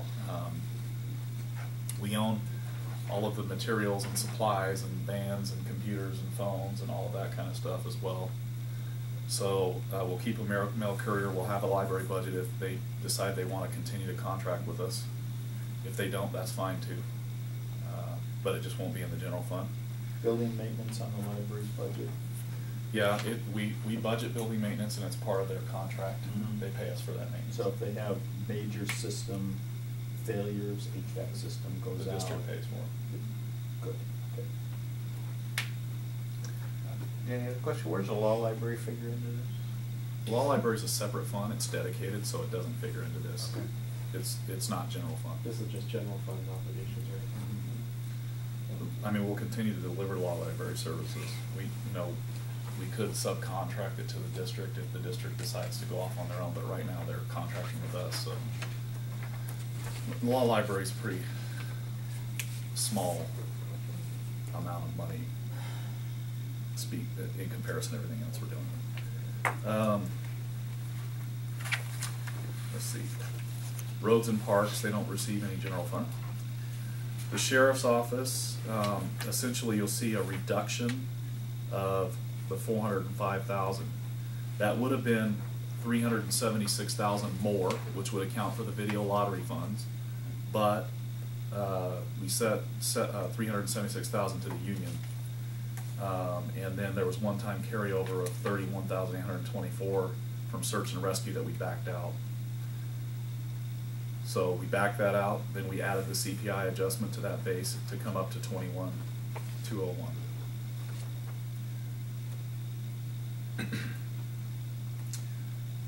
Emergency management, we just added a CPI to.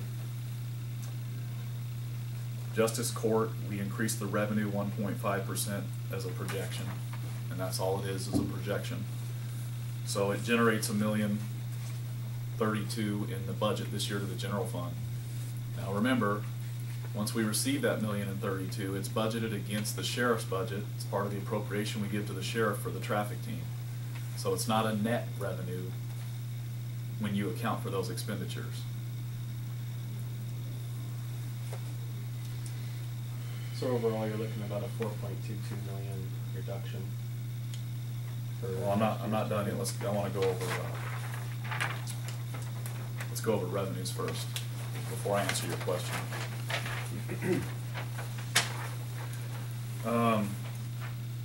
So I want you to notice the first line on there because it's one I'm pretty proud of. We're beginning to generate an ongoing operating revenue from that building that we invested in over there, almost 1.3 million. If you remember, I suggested that we increase the animal shelter funds 287,000. That comes from this. So essentially, we're changing the color of money. It's dedicated money. They're paying us rent, becomes general fund. We're reallocating a portion of it back to them for those general fund purposes that they couldn't fund directly with dedicated funds. I told you that I thought we would generate at least $1 million a year, so I feel like I still delivered what I said I would deliver if we do that, and that's why I recommended we do it. We'll also get a one-time upfront payment of $4 million. That's the $4 million we spent on the parking garage to increase the capacity, and that will buy them a 35-year lease on the parking garage. But we're getting the general fund money back right up front, and then they'll pay this lease rate. $1.25 a foot is what it is, which is the lower end of the market. So they're getting a good deal, but they also invested a lot. So we think it's pretty fair. Solid waste transfer, you'll see just a slight increase in projection. Property tax, prior year property tax, you'll see goes down just slightly. Part of the reason is because we're getting more payments in current year property taxes. So that means prior year would go down, right? If you look at O&C, now this is budgeting for a cut, because without secure rural schools or public law 110 or 106-393 or any of those public laws, then we still qualify for a portion of the cut. Now, our portion of the cut used to be up in the $20, $30, $40 million range. Now it's down to $1.5 million if there is a cut. 1.65 is what we're proposing. Actual receipts. Actual receipts. Now, when secure rural schools passes or any legislation passes, you have the choice of which you want. You can continue to take your portion of the cut, or you can take secure rural schools, and essentially we usually take whatever's more, which has been secure rural schools. I will say that this year, the number that Harvey called and got from Rocky McVeigh was 2.9 million if we had qualified for a timber cut this year. But that's an anomaly in what we usually cut. We usually cut about $1.5 million, so I did increase it a little bit. If there's another year like this year, that means our fund, our operating revenue would have a larger balance. My guess is the market was really good this year, and they cut a lot of contracts they've been sitting on in this particular year. Possibly, but, you know, as I said, I'm always conservative on revenues because I don't want to, you know, under-deliver. So I put it moved from 1.5 million to 1.6, or 1.55 million to 1.65 million. Property tax, you can see we had a pretty good increase, 1.86 million. State liquor revenue down a little bit. The amusement device fee, which is also a state revenue, down a little bit. No BLM, federal entitlement, cigarette tax down. All of our state revenues are still, they're down. They've been dropping every year. So you see our total revenues at 40,689,000. So what I'm showing you there is an operating surplus, which is the first time it's happened in the history since I've been here, of 1.167 million, which is about the amount of the HHS building. Have you note? I do also want to say that, remember, in last year's budget we had a 5.2 million operating deficit. So, and we did pass the library, we didn't, but the voters passed the library district and extension district, which chopped away 5.2, but we still have another 1.67. That means that we reduced our budget, as Doug was pointing out, significantly, so that we closed the gap of the operating deficit because of the districts, but we also would have closed the gap without the operating districts, and we moved into positive territory now. So, you know, I figure that all sorts of people will come out of the woodworks knowing if we have an operating surplus. But I want to point out a few things. That amount of money is probably about 7 cents in property tax. So we could choose not to levy 7 cents of our property tax. I would not recommend that. I'm just telling you because you have that option. So instead of the $2.01, we could cut that back about 7 cents, which would put us at 0 operating surplus, which is a bad move in my opinion, because there's always unanticipated expenses and unanticipated revenues.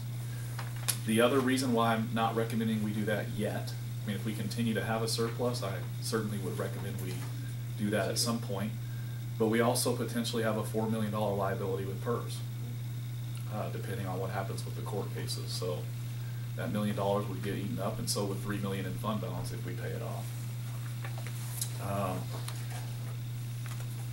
So those are the two major reasons. I will say that I've talked with the commissioners about the library facilities and the bond debt we have there. And potentially, depending on if Congress reauthorizes us for the next couple of years, we could build a large enough fund balance so that we could stop assessing the tax on the bond and set the funds up in a reserve to make the debt payment for the remainder of the bond. So we do have the potential to reduce some taxes, which I can say we've done that 2 times since I've been here. No other local government has reduced taxes. We've done it twice. And this will give us an opportunity potentially to reduce our permanent rate limit. I'm not recommending we do that this year. And also the bond debt rate on the libraries. But we need to wait and see what Congress does, because we certainly don't want to spend down our fund balance buying that debt off. But as opposed to growing the fund balance, we could buy the debt off. When I say buy the debt off, stop assessing taxes for the bond payments on the libraries by setting it up in a reserve. So those are just thoughts that I had when I saw, wow, we have $1.1 million surplus. We're heading in the right direction. I don't think those things are mature enough to move forward with now. I would hate to see us reduce taxes and then go have something happen, like we get a PERS debt and go, wow, we don't have enough money to pay for this now. So I don't think the public would be appreciative of that.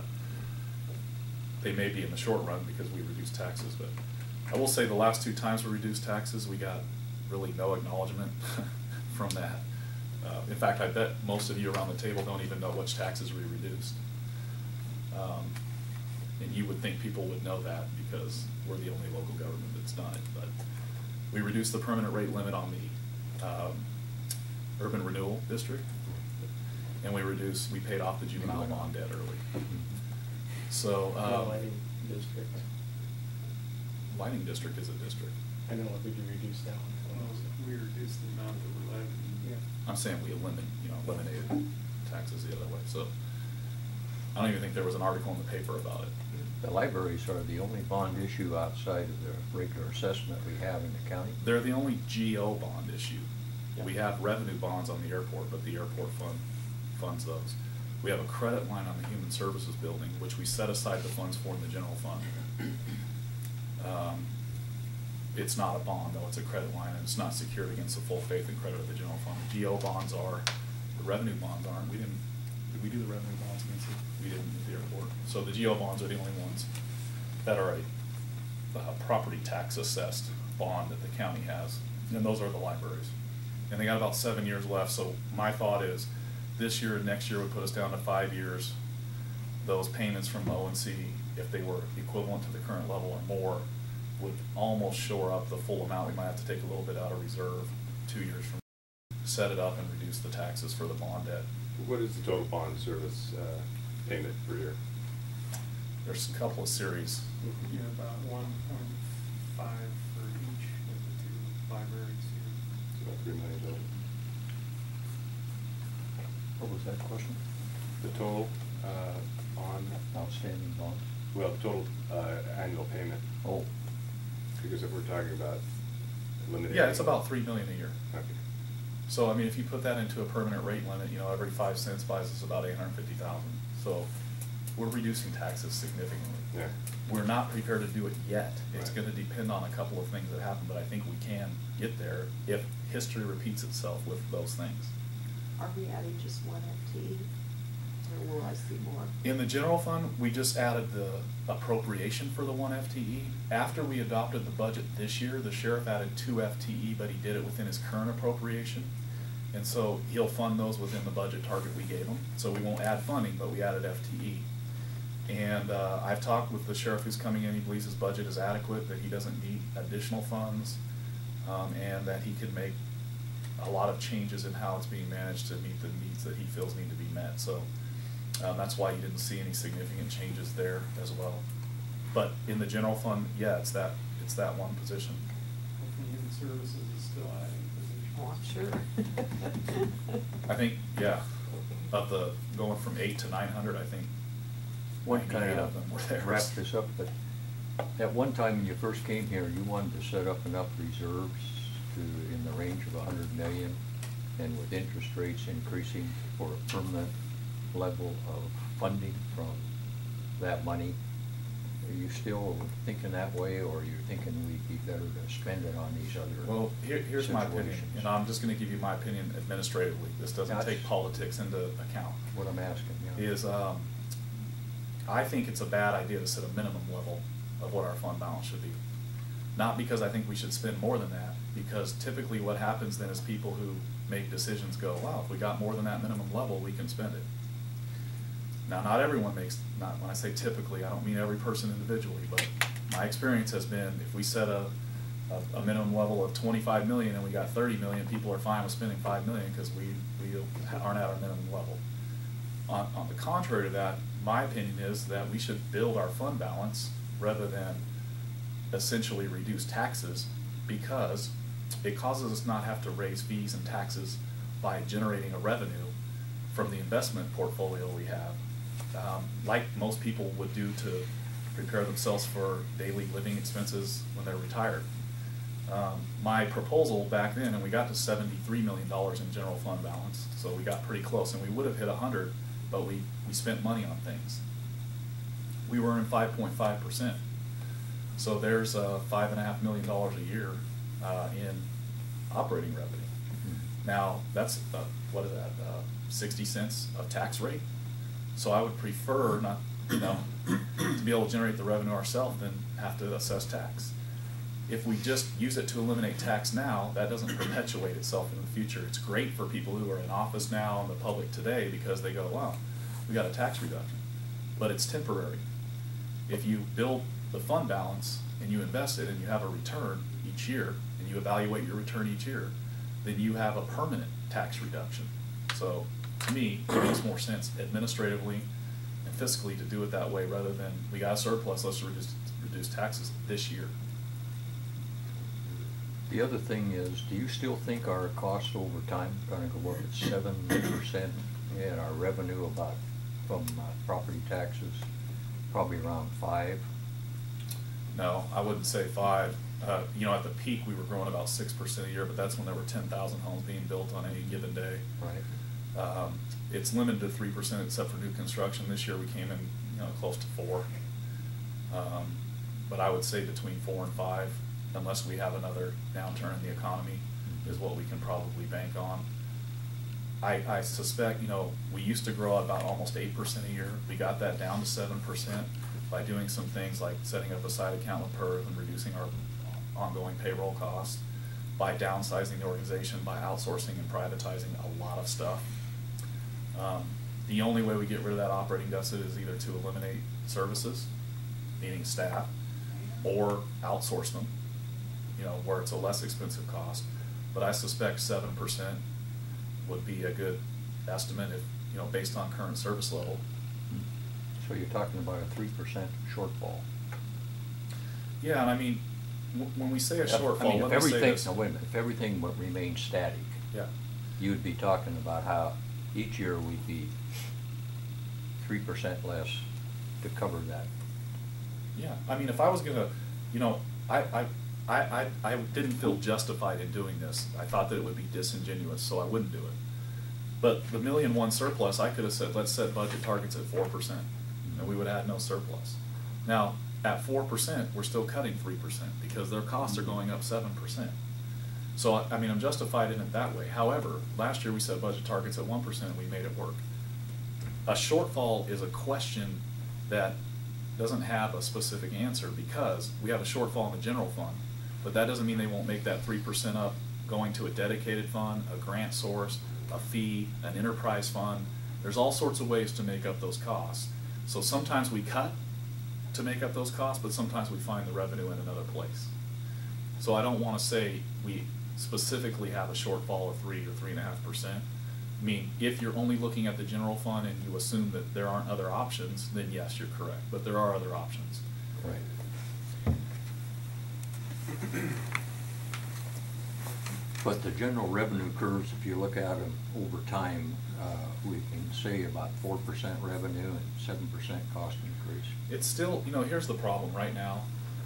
When we had this downturn in our economy, a lot of property values went below the maximum assessed value. So that became the new value. And if the property values jump quickly, like 10% a year, people's property taxes can go up 10% until they hit that maximum assessed value again. So while the market's moving upward quickly, 10, 12% a year across the whole market, we're going to see more return on property tax because people aren't limited to 3% until they hit the maximum assessed value again. So I don't think even 4% across the county this year is a true representation of where we'll level out. I think that's impacted because we had a lot of properties that had a long way to go back up to the maximum assessed value, and their values, the taxable value went up significantly on a lot of properties. Once we hit maximum assessed value, then I'll be able to answer your question. You know, I can give you my best guess. I think 4%'s a little bit high.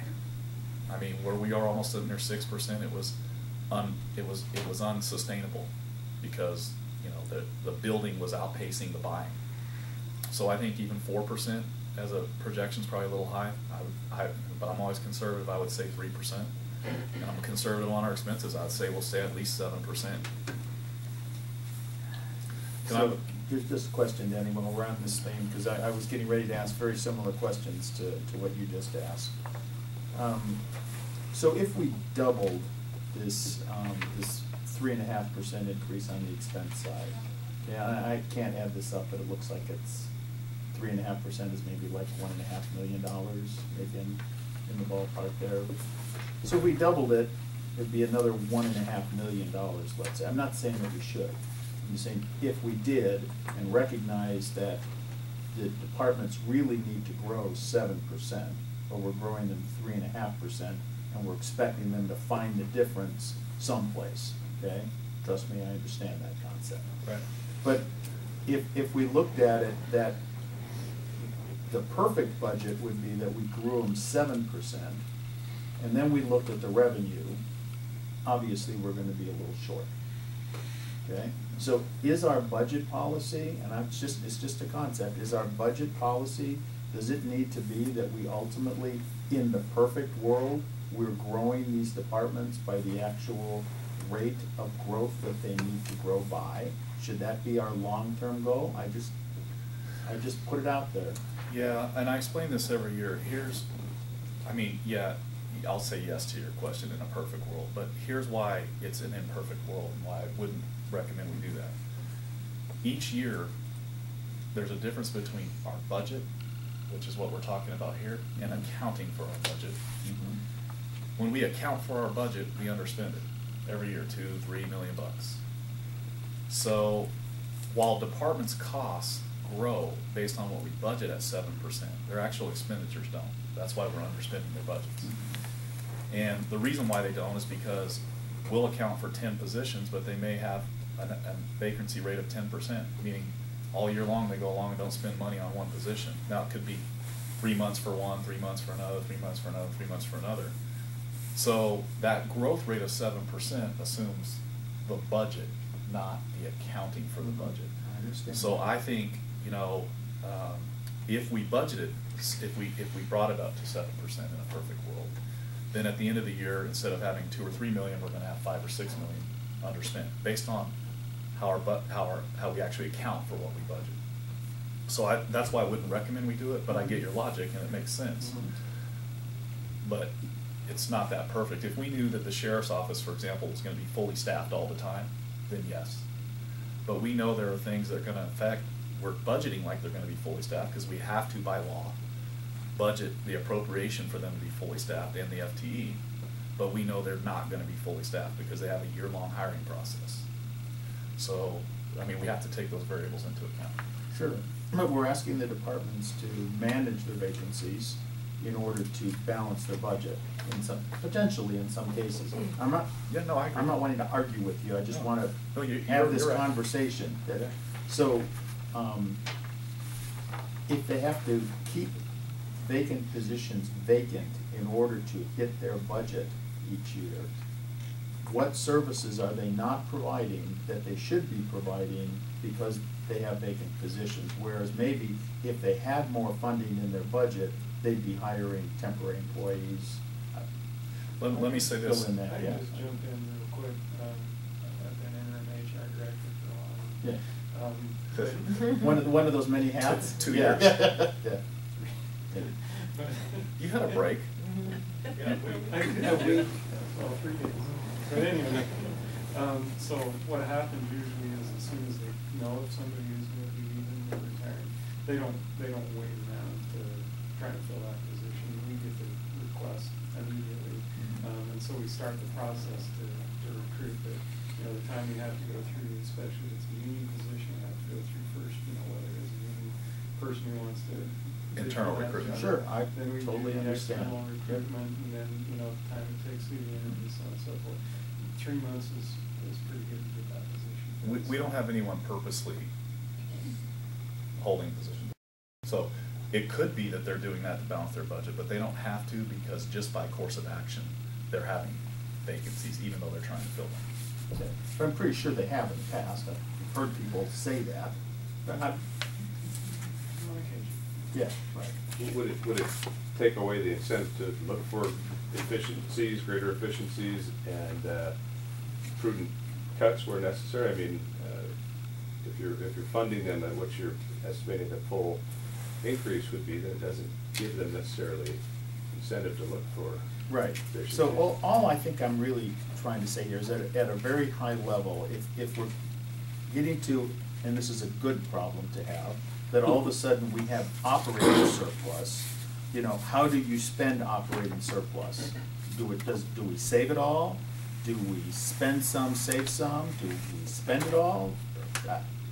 And if we're going to spend some, how do we spend it? Do we spend it in one-time allocations, for special projects? Or do we let the commissioners just do different things like they did with the Historical Society?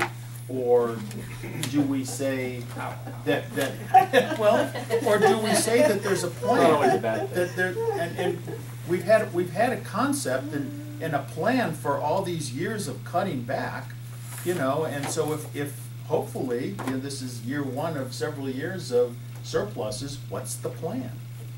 Okay, and I think that's a conversation that we should have. I would agree. I followed your plan with this. Yes, you did, And- right, and- I'm not criticizing. No, I know, and what I would say is that additional surplus isn't spent, it will go into the fund balance. That's what we've been doing every year with additional surplus. Right. My thought on that, though, is that, you know, 1.1 million on a $40 million budget is 3%. Yeah. I mean, I wouldn't be having that discussion with a 3% operating surplus. Now, if we start building a balance, or we have a larger operating surplus, I think it's time to have that discussion. This is a one-time, first time ever, and I'm glad. I mean, I'm very glad, but remember, it's 3% of the general fund budget. So, to me, it's not anything to. It's rainy day money. Yeah, but that is, you're right, that if this becomes the case, then we're gonna need some direction for developing budgets, because as I said, like you know, in cutting back, you provided these budget policies, and they apply to cutting back, and this budget is treated, even though we have a surplus, under those same policies. So I would agree that at some point, it needs to be a policy discussion, especially if we start seeing this year after year, and especially if the amount grows. Yeah, well, my feeling is, let's be as frugal as we've always been in the past. We build a surplus to the point we're happy with it, or it's enough. Good Lord, let's give the taxpayer a break. Well, it would be because economic I mean, development they've did so been well, we'll have hammered to do more. Can we do executive session? Yes. Okay. Any other questions on this before we go to executive Can we take session? a couple minutes before we do that? I'll give you exactly 5 minutes or less. I think that won't take quite that long. 5 minutes.